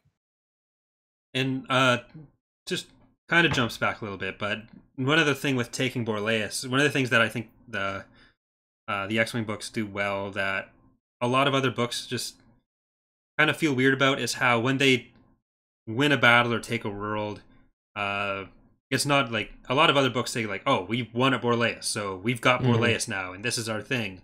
But one of the big focuses on the book on Borleas in the book was just like, well, if we'd won that, they would have just come and take it back. Yeah, exactly. It's like, yeah, they would have. Thank you for pointing that out. And it's like there was a Star Destroyer on its way, and like, nothing you could have done. Yeah, so the biggest part of their plan is how do we deal with them, whether or not they're going to get reinforcements before we can establish ourselves. And that was, I think that was handled really well as well. Yeah, it's the same thing with Coruscant, like in the next book. And Thrawn deals with this too, like from the other end. It's like when you capture a planet, you want to capture it with the shields intact. Like, they're like, we could bomb the shit out of Coruscant for like weeks or starve the planet out or go in and blow up the shield generators. But then, you know, some Imperial faction is going to come and like rout us.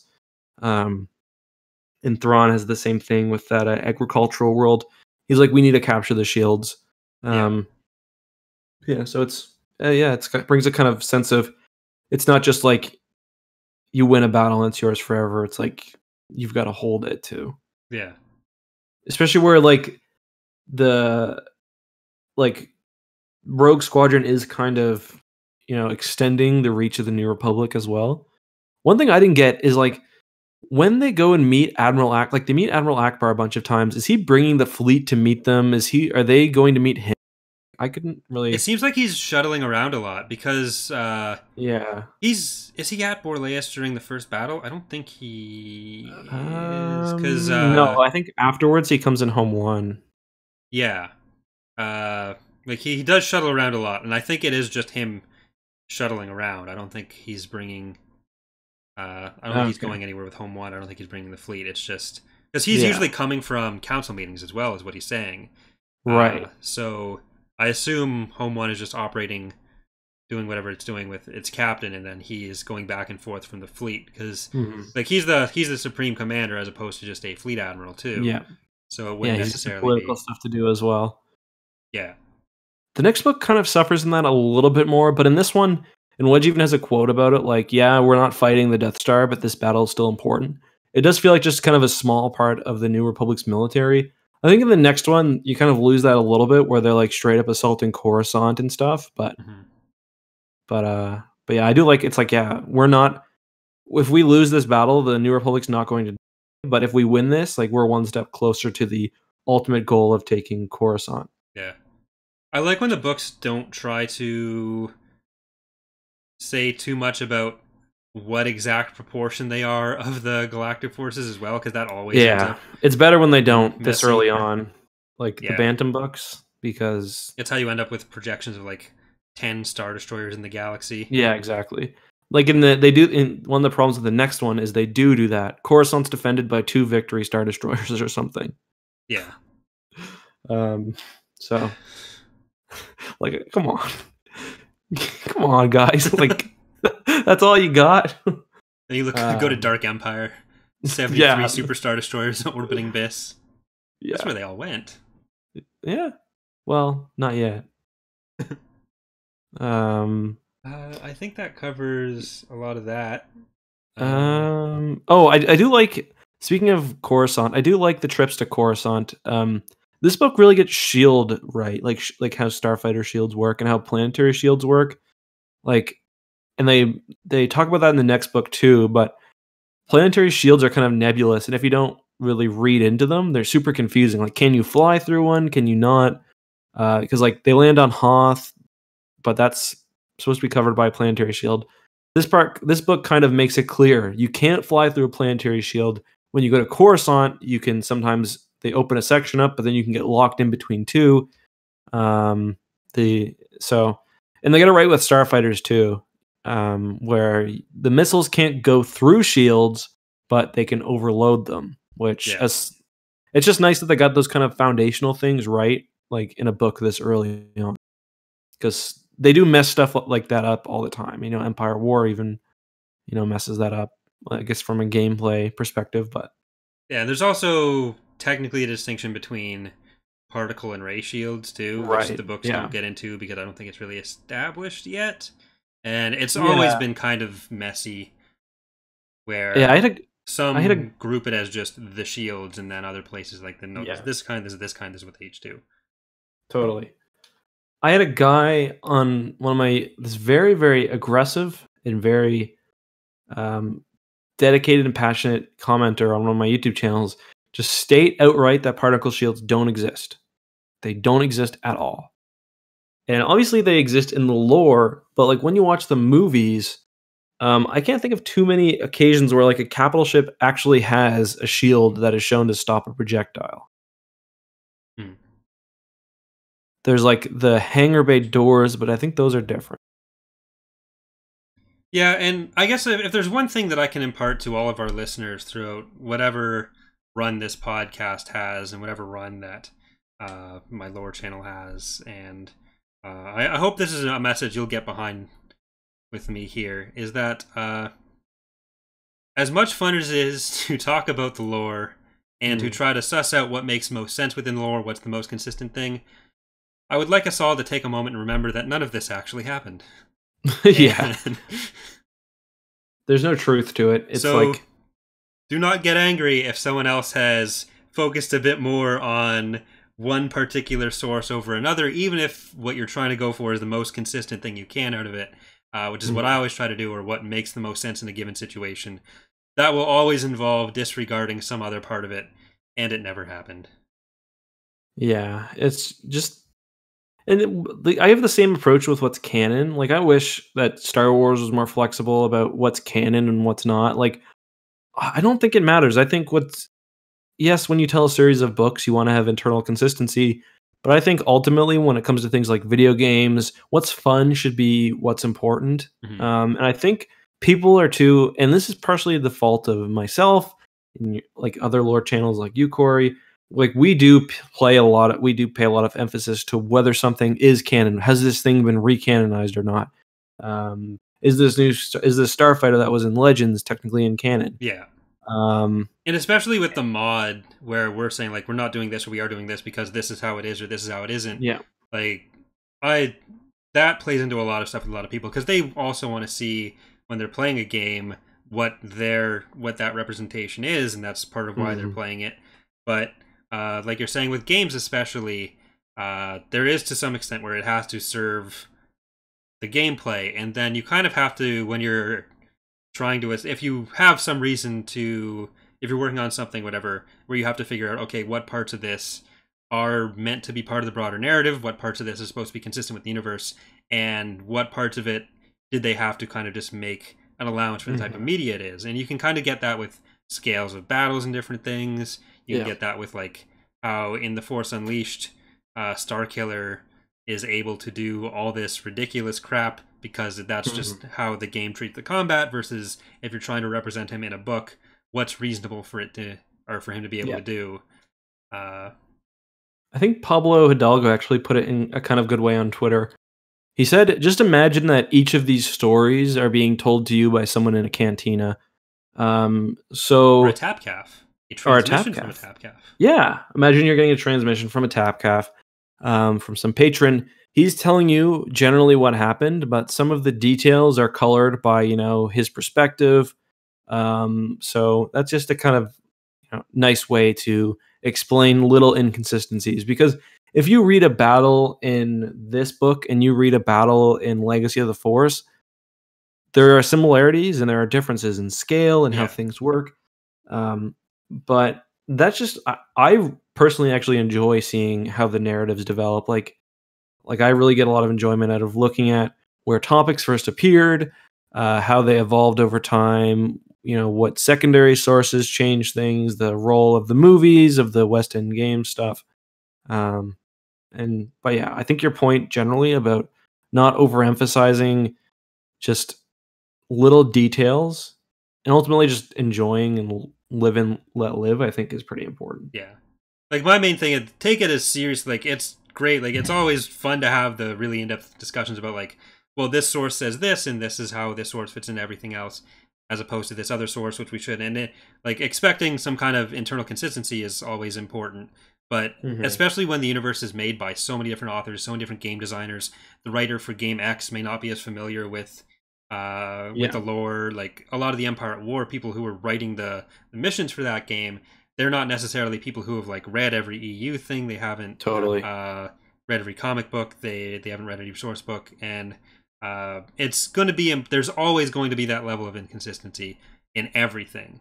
Like, even about stuff that's actually happened, it's very difficult to find something where every detail matches up. And I guess my point is mostly just like, be passionate about it, but don't be a dick about it, I guess. Yeah, exactly. Yeah, like what you like, and same with the canon and legend stuff too, generally. Like, people assume because I talk about legends all the time that I'm one of the canon people or whatever else. Like, ultimately, it's a fictional universe about, flying jet fighters and space wizards and stuff. So just ever attacking someone over what fake story in a fake universe they like more than the other, it just doesn't seem necessary to me. Yeah. Like, who prefers what, or who thinks what happened in it.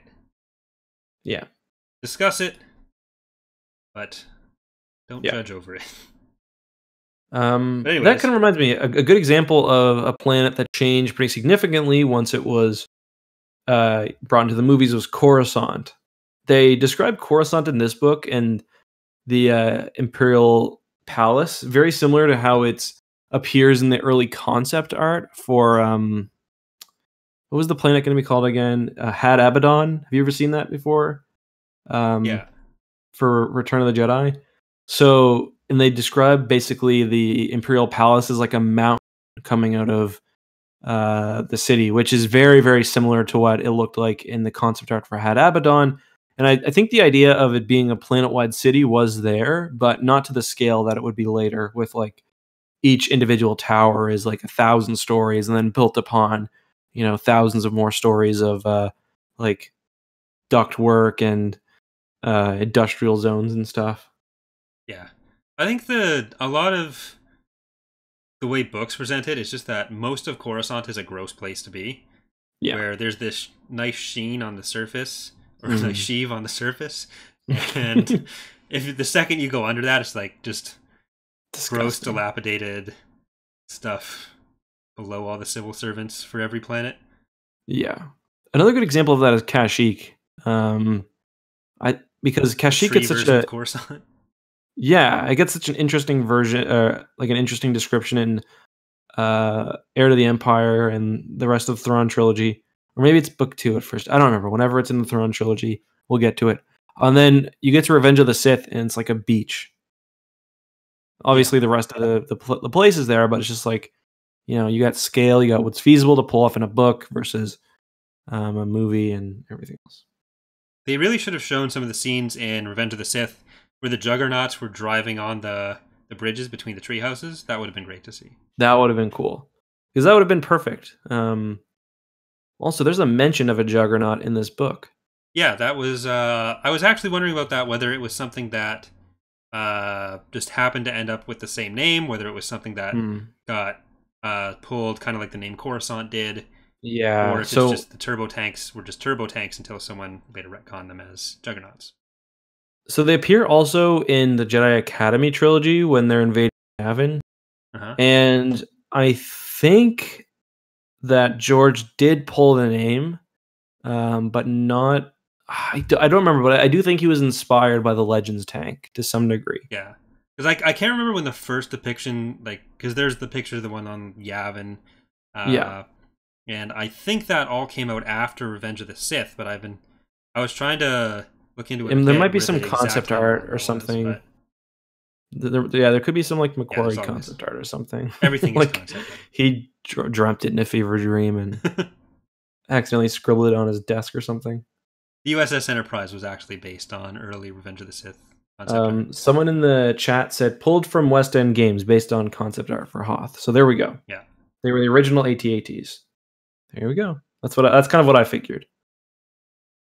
I guess if there's any more of these interesting bits you want to go into, or if you want to just jump to OT references, got 2 more sections on those. Yeah. There are 2 real nasty OT references that I hate and that come up over and over again. Yeah. Corellians and odds. Twice in this book, Corran says to himself, "What loyal son of Corellia ever had any use for odds?" And then he says, "Don't tell me the odds. Corellians have no tolerance for odds." Christ, we get it.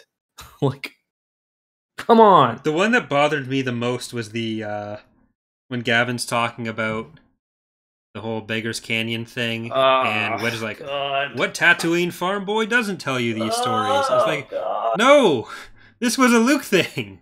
This isn't a Tatooine thing. Yeah. Yeah, not good. I also think they really shoehorn references into the Katana fleet, like, multiple times, when it's basically like an old legend, like. And at one point they're like, "Yeah, we told him the Katana fleet's over here." And then another point they say something about Rogue Squadron or something being more useful than all the ships of the Katana fleet. I'm like, okay, we get it. You've read the Thrawn trilogy. We know it's the same universe. Ever heard about any of those Star Wars? I did think I think Gavin as a character is okay, but some of his stuff about Tatooine's a little lame. Yeah. Like, Gavin gets better in later appearances, but right now he kind of gets introduced as a way to, like, shoehorn in references to Biggs, Tatooine, that horrible line for Wedge. Like, when they don't focus on that, he's a really interesting character. Like, there's really he's got these connections that he doesn't really like. He even talks about how they feel very different to him, and how it's good to start getting involved with this, and how he's really enthusiastic, really skilled, but he's a young kid getting into all this stuff that he doesn't quite understand. He doesn't really comprehend loss the same way. But then you get, like, I'm gonna bullseye Womp Rat. Yeah, and I mean, he's kind of a stand-in for Luke too, because he's 17 or 18. He's really young compared to everyone else. Yeah, I think he's 16, which was 16. Yeah, felt a little bit young for this too, especially with how Star Wars aging works. Yeah, and I kind of remembered him as being a crack pilot, but in this book, he's really not. They really just hammer on him, like, "Oh, you didn't kill anyone?" Because he gets like no kill in the first. You didn't murder a person today? You sure you're in the right place? Like, yeah. I do like later on in Legacy of the Force when he's like an admiral or a commander at that point, and he defies Jason in some really funny ways. Just like inconveniences him. Like Jason's like the Force is communicating with him. He's like, gotta move these fleets across the galaxy or else the Hutts are gonna screw his shit up. And Gavin's basically not returning his calls. It's like, make him sweat a bit. Piss off the Sith Lord. Yeah. He could choke me across the galaxy, but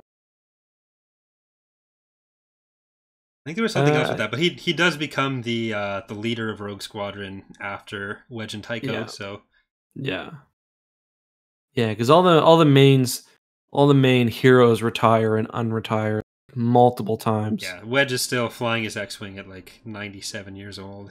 Yeah, guaranteed. Like, it's like Lando needs someone to help kill some or help him with the mining issue. Call up Wedge. Like. Yeah, like Tycho and Wedge even have a few conversations about how, are we old men in a young man's game now? And then, no, 40 years later, this is literally what you're going to be doing. And you're still going to be the best at it. Yep. Yeah.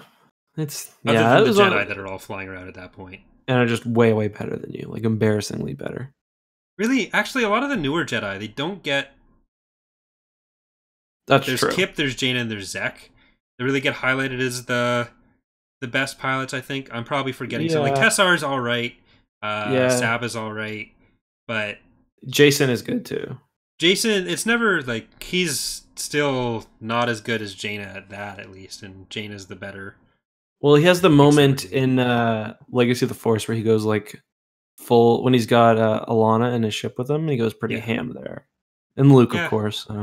But even with all that, you still have, like, Jag that's... Yeah, Jag seems to be like better than Jaina. Yeah, or at least they're close. Like those two are usually the best in the galaxy at that point. Like I kind of have them as the new Han and Wedge.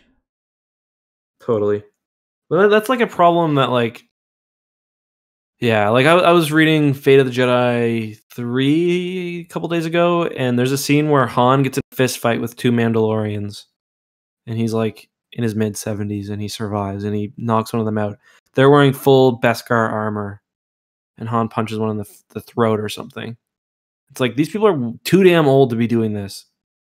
And Leia is like, I just imagine, I think we had the exact same conversation, but just imagine like Carrie Fisher, like how she existed as like a 50 or 60-year-old doing like the backflips and shit that Leia does. It's like the books kind of lack they don't let the characters age very gracefully. No.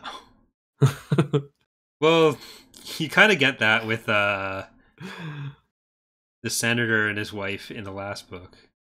Yeah. Well, until she gets her memories back, then she's like kicking ass at 130. So yeah, wielding a blaster. So I do find it funny in this book. They say because Jace's grandfather, I think, is dying at the end, and it's like back to can't heal aging. It's like, go to the right planet, it pretty much can. But we never really get what his actual age is, because he could be like 150. Probably is 150. 300 years old. Yeah. I don't think it's that a lot of people are saying it's slower aging in Star, but I don't think it's necessarily that it's slower. Just that a lot of the side effects are worse, or side effects aren't as bad, and you live longer because the actual diseases aren't going to be a problem.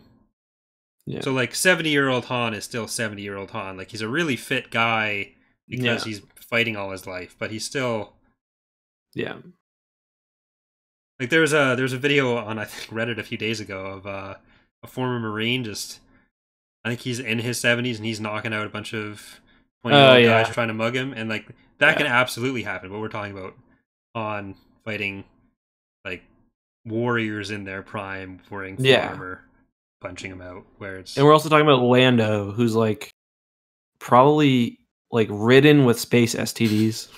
First of all, like he spends half his life in a casino, and like he's older than Han, like so. Yeah, Lando's I think a few years older than Han, who's a few years older than Luke and Leia. Luke, yeah.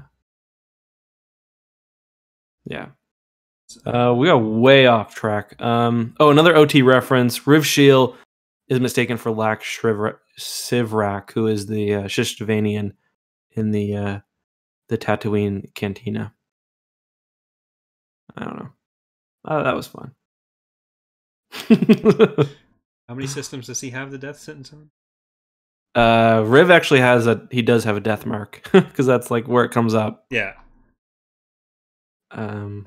So anything else you want to talk about from the book specifically, or we did say we do book rankings, so we'll see how Rogue Squadron and Truce of Bakura stack up. I do like how they've got a year of more Palpatine across the Imperial, like across the Empire, but then the Morning is still continuing on Coruscant. I think that the Royal Guards have the band from it still, and Curtin. Which I think is kind of cool. We didn't really talk too much about Curtin lore this episode. No, we didn't. And her play, but or Gil, that's gonna come up a lot more with the next couple books, where Isard's plan with that is gonna come more into play, because we're gonna be talking about the whole X-Wing series, so some of that stuff makes a little bit more sense to bring up when some of it starts paying off a bit more. Right now, all I can really say about lore is that he's kind of an asshole. Yeah, that's putting it lightly. What do you think of the scene where he does like the really complicated, I guess it's not like math, but where he figures out where Rogue Squadron is based on like hyperspace vectors and stuff? It was kind of. It was kind of like it. It's you kind of get where he's gobbledygooky. coming from, but my big problem with it was that they spend all that time talking about like how they're doing separate jumps so that they can't be tracked that way. Yeah. So you'd get like that section of the initial jump, but he shouldn't be able to track as much as he did out of it, or he should at least know it's not going to be that reliable. But part of it is that his whole he's a bit of a character. He's like a character. It's the same thing. Like it's the same thing with like Isard. She becomes one aspect of her that she's fiery and cold like her eyes. And then Curtin is like his intelligence and like he's basically a robot. Like the thing with Gil Bastra I thought was a little silly. Yeah. With the disease and whatnot, and a little hard to follow as well. Well, I think a lot of that was just to set up all the back to issues. Yeah, he was basically just a MacGuffin for all that. But yeah. So do you want to just jump into what you thought about this compared to Truce of Bakura? Sure. Will we be arbitrary and reductive in our ranking of these books? Yeah. So I like it more than TTAB. I mean, I enjoy both books, but this one feels much more like Star Wars, The Truce of Bakura. Like, it was so early on, and it's just really missing a lot of what we would come to expect in a Star Wars book. But yeah, I like the characters in this. It's very, it's not a Nobel Prize in Literature winner, but I find it really enjoying, and it's basically exactly what you'd want from a Star Wars book, which is enjoyable, pulpy, really easy to read, but with enough depth in there that you can still, as an adult, I think, read it and have a good time. So right now in our rankings, this would be number 1, Truce of Bakura. Number 2, I'm curious to see whether I'll like Wedge's Gamble. Yeah, I think I'll co-sign everything you just said. Okay. Definitely feels a lot more like, or not a lot more like Star Wars, but it hits on all the things you'd expect Star Wars book to, a little bit better than Truce of Bakura did. Introduces a lot of new characters who kind of they'll be showing up a lot with everything we're doing for the next little while, and unlike Truce of Bakura, which was Truce of Bakura could have, I think my opinion of Truce of Bakura might be a little bit higher if the Siruvi had sort of paid off a little bit more. Yeah, I agree. Yeah. But that book is a lot of setup for the end battle, with the idea that the Siruvi are going to be this other great threat, but then that never goes anywhere. So yeah, other than the because it doesn't feel like a full arc, but when we evaluate this, we evaluate it as an introduction. Yeah, we're kind of evaluating. Yeah, that makes sense to me. Yeah, like if we had Rogue Squadron as a book, and then that was it for X-Wing, and lore, Dairy Coat, and not Dairy Coat. That just sounds like Dairy Queen dipped ice cream cone. But Dairy Coat And it's hard if they never showed up again and it was like, oh, we took Borlaeus, so we're all good, then I think that would kind of feel a bit flat in the same way that I think Truce at Bakura ends up falling kind of flat. Agreed. But it was a nice try, though. Yeah, like it's a good book on its own. It's just it doesn't have quite the same. It's not very fit. complete. Yeah, it doesn't fit in quite the same way that Rogue Squadron does, and I think that's the main thing that puts it over Truce at Bakura for me. Yeah, and this is still so early on that we don't have, because Star Wars really does get populated like by a good cast of EU characters. I mean, a lot of them come from Thrawn, but a lot of them do come from these books, even if it's just, relatively secondary characters like Tycho. There's still like little bits of the universe that we're kind of starting to pick up along the way now. And especially once we pass that point where we can start talking about like Talon Card and stuff, then we start having a real nice cast for the rest of the Bantam books and for the New Jedi Order especially. And one of the things that I think changes a lot more the farther away you get from the early periods of writing, so not like in universe chronologically, but out of universe, you do get a bit less reliance on the OT references. Yes. And just trying to be like, oh, this is how these people relate to this event from the movies. Like the Battle of Yavin, Battle of Endor, Battle of Hoth come up as if they're the only things that ever happened in the universe. Yeah, exactly. Like 73 times in Rogue Squadron. But as the EU starts developing the characters a bit more, you start seeing a lot more of just allowing them to be their own entities. And I feel like that does happen a bit more towards the end of the X-Wing books.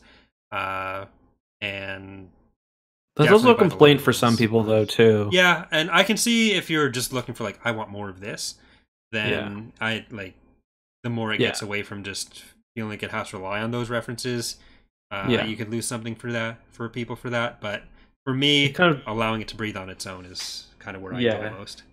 It depends whether you want the universe to be its own thing or to just supplement the OT. And I think if you do want it to be its own thing, books like this and big arcs like this, like the Rogue Squadron and the Wraith Squadron arcs, are great little foundations for the world. And they're still early on enough that they have that kind of early. I really appreciate the early Star Wars feel to it, I guess. And I'm kind of excited for Courtship of Princess Leia when we read that. When is that chronologically? We didn't miss it, did we? I don't think we missed it. I think it's between two of the books. It might be between Back to War and no, not Back to War. No, Back to War and right, because it's when Zinj dies. Yeah, right. Back to War and Iron Fist. Zinj just killed it. Right. Or no, it's after Iron Fist then. But yeah. So we haven't missed, is the point. Yeah. We should mention, though, I was kind of thinking about this after we announced that we were going to do X-Wing next. We did skip Shadows of Mindor. But that's kind of a book that you can read later on because it's like it's a very weird book. So even in universe, it's not really in universe, right? So it's, exactly. It's something that I feel like we should jump back to after later. We've kind of established what's really going on in the period and kind of compare. It's very different tone. Some of it's like a holodrum, isn't it? Yeah. But let's see. And we can do the same thing with the Tales book too, especially like I don't want to like some of them take place over different periods of time. Yeah. I've never actually read I don't think I've ever read the Bounty Hunter Wars trilogy. So we missed that as well. Not a big deal. I've never read them in my entire life. I don't think they're between Truce and X-Wing, are they? According to this timeline I'm looking at, they're let's see. That's follows Boba after he escapes the Sarlacc. So, So I think that's technically parts of it are before Truce at Bakura. Yeah, and then right. So maybe we'll read that kind of point. Right before Truce at Bakura. Like I think parts of it do extend till after, but it together. I'm not too fussed about missing those. Want to give a brief overview to the people? Do you want me to do it of the books we'll probably read next? Yeah, go ahead. So, I mean, I think we were talking too. Like, we might take a week off from, or like an episode off if we have something specific we'd want to cover. But what we were talking about is we'll probably do X-Wing and then Princess Leia. Will we do Tatooine Ghost, do you think? Because that's kind of a weird one. I think it was like yeah. There'll be some like that where we'll probably find a better place to fit them in. Yeah. Because Tatooine Ghost... We could read that after the duology, couldn't we? Yeah. I was even thinking that you can either fit it in there or you can fit it in... we could put it between like NJO and Dark Nest even. Oh yeah, that would work. So... we do plan to cover basically as much as possible, and we'll mostly be going chronologically, but just because of the way things were written, sometimes it'll make a bit more sense for us to jump around like that. And there might be weeks where we're replacing the chronological episode or something. It's also possible there'll be weeks where there's no scheduled episode where we'll do one to cover something else. Like if something new comes out, we can do that as well. But what do you think about Dark Empire? I think we should do it. Yeah, we should definitely do Dark Empire. But we might combine a few. All three of them. Yeah. Rather than trying to do something on every individual issue or. Yeah, I agree. So I'd want to do the Marvel comics at some point as well. But the original ones? It'd make more sense to kind of combine it and do like a mega show on that, or talk about that, and especially with 108. Yeah, and which was really good, by the way. I don't know. Did last episode come out before 108 was released? Can't remember. I think it was right around the same time. Yeah, I can't remember if I'd read it yet. With Star Wars Theory the week Explained. after. Or was it Explained? Yeah, my bad. So many of us. Yeah, I know. But yeah, it was really good. If you guys haven't picked it up, you should. But yeah, so we'll probably do Dark Empire. We'll pick up some others. And I imagine some series, like, we could probably do a Dark Nest video, let's be honest, if we wanted. Yeah, but if we want to have, like, have the Jason Solo extravaganza that we clearly need in our lives. True. We really want to combine all that. Especially when we're 2 hours into the first book of the Rogue Squad of X-Wing series. Troy Denning has also indicated to me a willingness to talk or to have an interview. Nice. So maybe we could get him on for something. That'd be at some really point. Cool. What about like Star by Star? I think would be awesome for Troy Denning. That was I think I've told you. I don't remember if I said it on the podcast last time, but I think that may have been the first Star Wars book I read. It was definitely one of the first. Yeah, it's super weird. Which is like right in the middle of the Yuuzhan Vong books. I think it was something where Anakin just die again. I don't know that I'd read before, or what I'd seen before, but I was just getting into Star Wars, and I was reading a lot, and I found out Star Wars books were a thing, and I think my mom found like 5 in a bundle together, and it was like one NJO book. Which I think was Star by Star. It might have been Destiny's Way. And then there was like Shatterpoint in there. One of the MedStar duology as well, I think. That's an eclectic collection. Yeah, it was definitely not an officially sanctioned grouping of the books, but it was. The first one that I ever saw was Lando Calrissian in the Flame Winds of Ossian. I can see how that would have ruined every other Star Wars book for you forever. Well, I didn't read it, right? Because it was in the back. It was like, I just remember my grade 6 teacher had like a revolving thing with books in the back that you could take out and read anytime. I just remember seeing that. I'm like, Lando Calrissian in the Flame Winds of Ossian and the Mind Harp of Sharu, because he had, I think all 3 were there, and I just remember me and my buddies being like, "This is so strange," and like we still kind of laugh about it, but now I've actually read them. I was just getting into Star Wars with like right as episode 3 was coming in. So I watched episode 1 and 2 with my cousin, and episode 3 was coming out, and my teacher at the time was like grade 6, 7, or 8, because I had the same teacher all 3 years, where he was super into Star Wars too, and then he found out that I just started getting into it. So when episode 3, the first trailers were coming out, I think that scene with Obi-Wan and Anakin, the part of the duel where they're standing on the table spinning their lightsabers for no reason, I think that was included in one of the trailers. So he's like, "Oh no, they do this thing. It makes no sense." So he pulled me to the front of the class and has me stand in front of him so he can demonstrate what this thing was that they were doing. And it was a very formative experience for me. It was very weird. Is that where you developed a distrust for authority? Wow. Yeah, so that's always good to have Star Wars nerddom called out by the teacher in front of your whole middle school class. But anyways, my buddy went to law school with the Star Wars kid, or the Star Wars kid went to law school before him, but he's aware of him. The broom video. Yeah. Poor guy got just shit on by the internet for something that literally everyone has done. Everyone did. If you've never used a broom as a lightsaber, but did you record yourself? No. Or did he? Yeah. Anyway, all right, let's just dedicate this episode to Broom Kid, 6th, 7th, 8th, 9th, 8th grade you, and any other kid who has been made feel bad about their love of Star Wars. Just gonna dissociate yourself from this grouping of people? Oh no! I gotta think of a. No one like I was in the gifted class at the time, so it was a whole class full of nerds. Ooh, it never leaked out to the rest of the school, so I was okay. Yeah. But it was still a dangerous situation.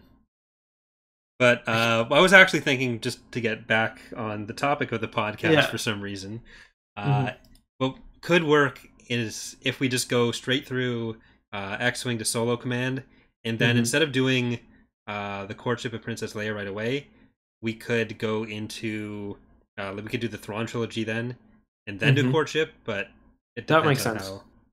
Just because it's so much more connected. And we could fit in Isard's Revenge with the right after Solo Command. Yeah, so we get and then the we main things that were super formative. And then Dark Empire, then Jedi Academy. Yeah. Okay. Just for our first episodes to get people an idea of the stuff that really shaped what Star Wars would be, and then fit in some of the supplementary ones. That makes sense to me. But cool. We'll figure that out, I guess, when we're not actually. Yeah, and give us your feedback, guys. What do you guys want to give us? One thing we talked about, I can't remember if this was on stream or not, but when we get to NJO, we've got 19.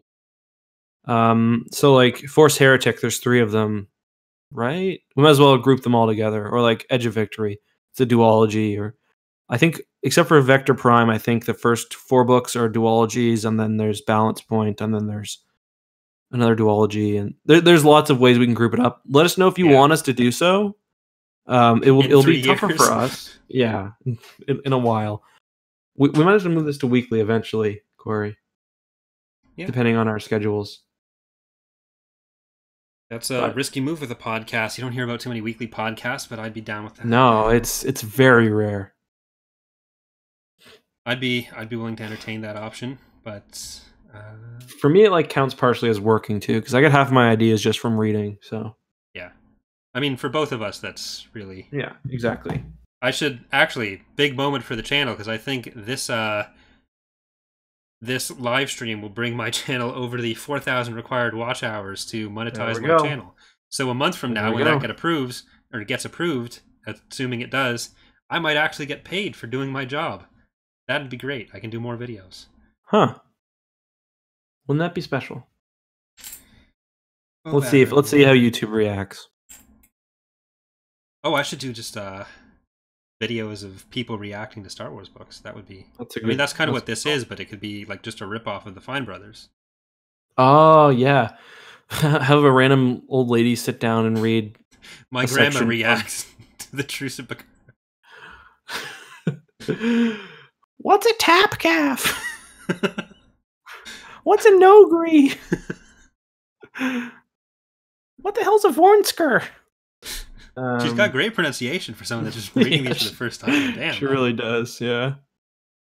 Is there anything you'd like to end off with, Corey? I think we're pushing. We definitely our goodwill here. Yeah, the last hour of the podcast is unnecessary, but I'm good. Anything you want to bring up? Nope. Anything you're excited for on your channel? Any big videos or the mods or in your personal life that you want to talk about? Okay, well, apparently I'm getting my grandma into Star Wars books, so that's a big personal life thing. Very good. Got a video coming up this weekend on the longest living survivors of Order 66. Okay. Who's that? Well, that's going to be in the video. Is it a tree or something? There might be some trees involved. I don't want to give away too much. There's at least one tree involved, isn't there, Corey? There is one tree involved and a sweet hat. Are there any people in a black hole? People in maybe some sort of station? Some sort of sinkhole station? Well, maybe. Okay. So I'll just slow down here. Okay. But we've also got the Imperial Civil War beta going on for Thrawn's Revenge mod for Empire at War, where we're trying. Is the beta public now? Not yet. Or is it There's some bugs that we still need to fix before we do that, but in a couple of weeks it should be fully public. But what else? What have you got going on? Any game companies bring you anywhere recently? No, I did just come back from LA. If you guys follow me on Twitter or YouTube, you might see that. Got to play Jedi Fallen Order, and I can talk about it now. It was pretty awesome.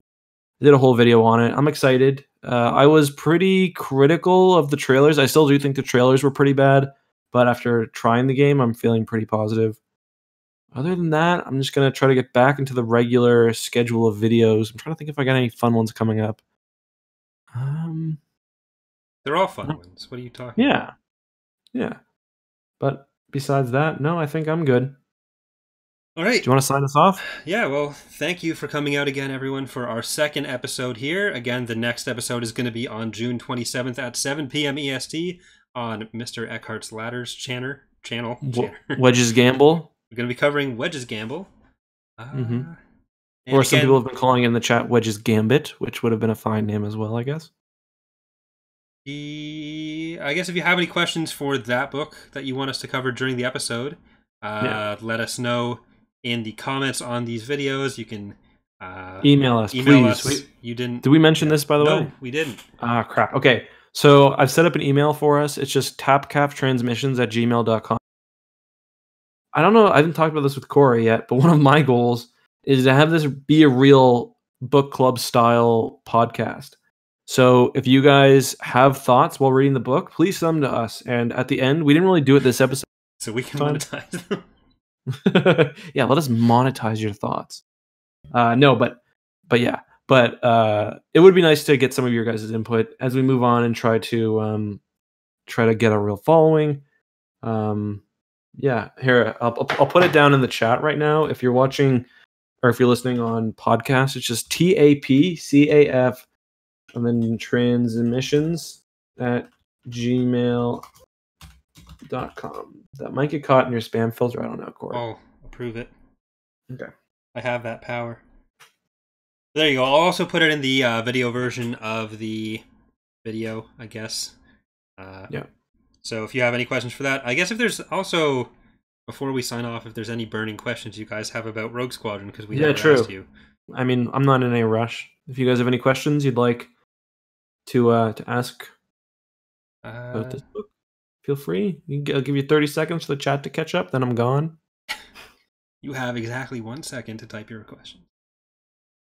But yeah, so if you have any questions for the next book, you can email it there. You can leave it in the comments on the video forms of this podcast on my channel or Eckhart's channel.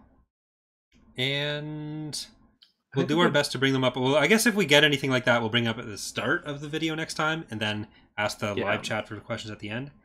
But that's an interesting question. Is it right? Okay, there's a few. Maybe we'll take 2 or 3. Is it right for Wedge to screw up Corrin's score like he did? Just to briefly explain, they do this testing run through. Is it through an asteroid belt? It's through something, and the goal is to knock as many targets as you can. Corrin's getting a little high in his britches, so Wedge sends him first, and then feeds his navigational data or his targeting data with the rest of the squad. And the lesson is supposed to be that Corrin can, I guess that the other people can rely on Corrin, and that, anyway, it's kind of a convoluted lesson, but it's probably a good one for Corrin to learn, I think. He got really, really angry about it, and part of that's the Top Gun mentality. But yeah, I thought it was a good idea. Yeah, so the basic idea was that Corrin wants to just sort of shine and be seen as this great pilot that wants everyone else to see him. So they get scored out of 5,000, I think, on their performance. It's like 3,000. He gets about 3,200, and then he thinks that that's as good as the squad's going to get. He goes and waits. The other people come out, and everyone has, even the worst person, I think, had 100 more than him, Lujane. Yeah. And so he gets super pissed off, and eventually, I think if Wedge didn't come clean about it, then it's a bad thing to do because it's just going to screw with him. But the fact that it was within a few minutes that Corrin came in hot, Wedge explained what was going on, and then didn't back down on that. I think it was a lesson that Corrin kind of needed. That the score, because it wasn't necessarily, there was no guarantee that this is a competitive thing. It's not a competitive thing, and that's kind of what Wedge was trying to highlight. Where if your squad mates gets a better score because they're benefiting from what you did, that is what the whole point of the squad is. Yeah. So. Yeah, and it definitely helps the squad come together because even Jace is on Corrin's side for that. Yeah.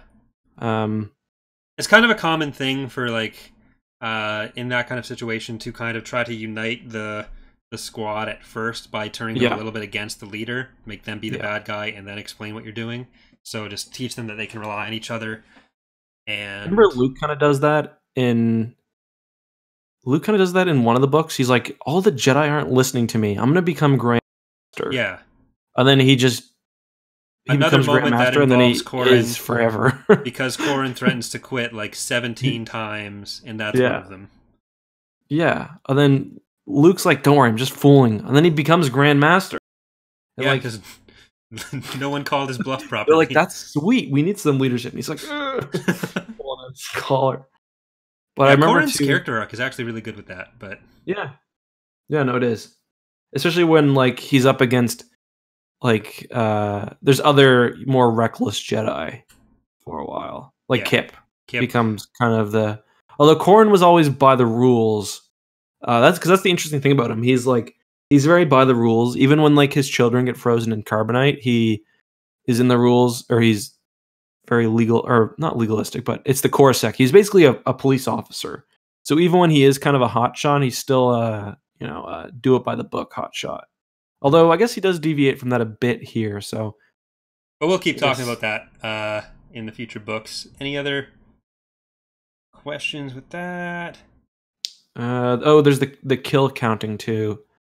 But I don't know, that's they count kills, and it's just fighter pilot thing, I guess. It's basically Legolas and Gimli, but that's Corrin and Jace. Yeah, and Corrin's basically gimped because he's got they end up averaging the scores between Corrin and Gavin, and Gavin gets like no kills because he's a scrub. He was an ace by the end of the book, though. He had at least 5 That's kills. True. Yeah, that's true. I will say, I was reading Alphabet Squadron, no major spoilers, but at one point they talk about one of the pilots going on 70 missions, and they're like, yeah, he went on 70 missions. It was pretty chill the entire time. I'm like, my God, 70 missions. In this book, they talk about rogues going like 5, basically. Yeah, I mean, depends on what they call a mission. If the CO sends them to the fridge to get lunch for the squad, is that a mission? That's true. I don't know. Do you have to turn your starfighter on? You gotta cook the food somehow. But there's a few questions about who's the better pilot.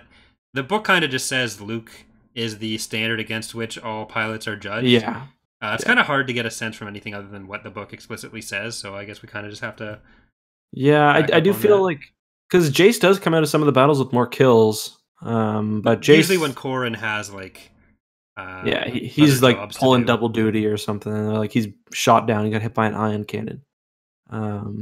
He does get in some bad... Like, Corrin does get himself in some bad situations in this book.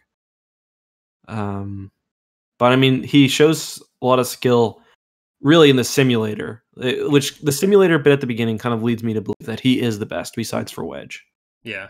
And Tycho is probably... But he's also force sensitive, and yes, presumably was planned to be force sensitive the entire time. I was kind of looking for hints at that, and there's not a lot, but there is one reacting before stuff happens. Yeah.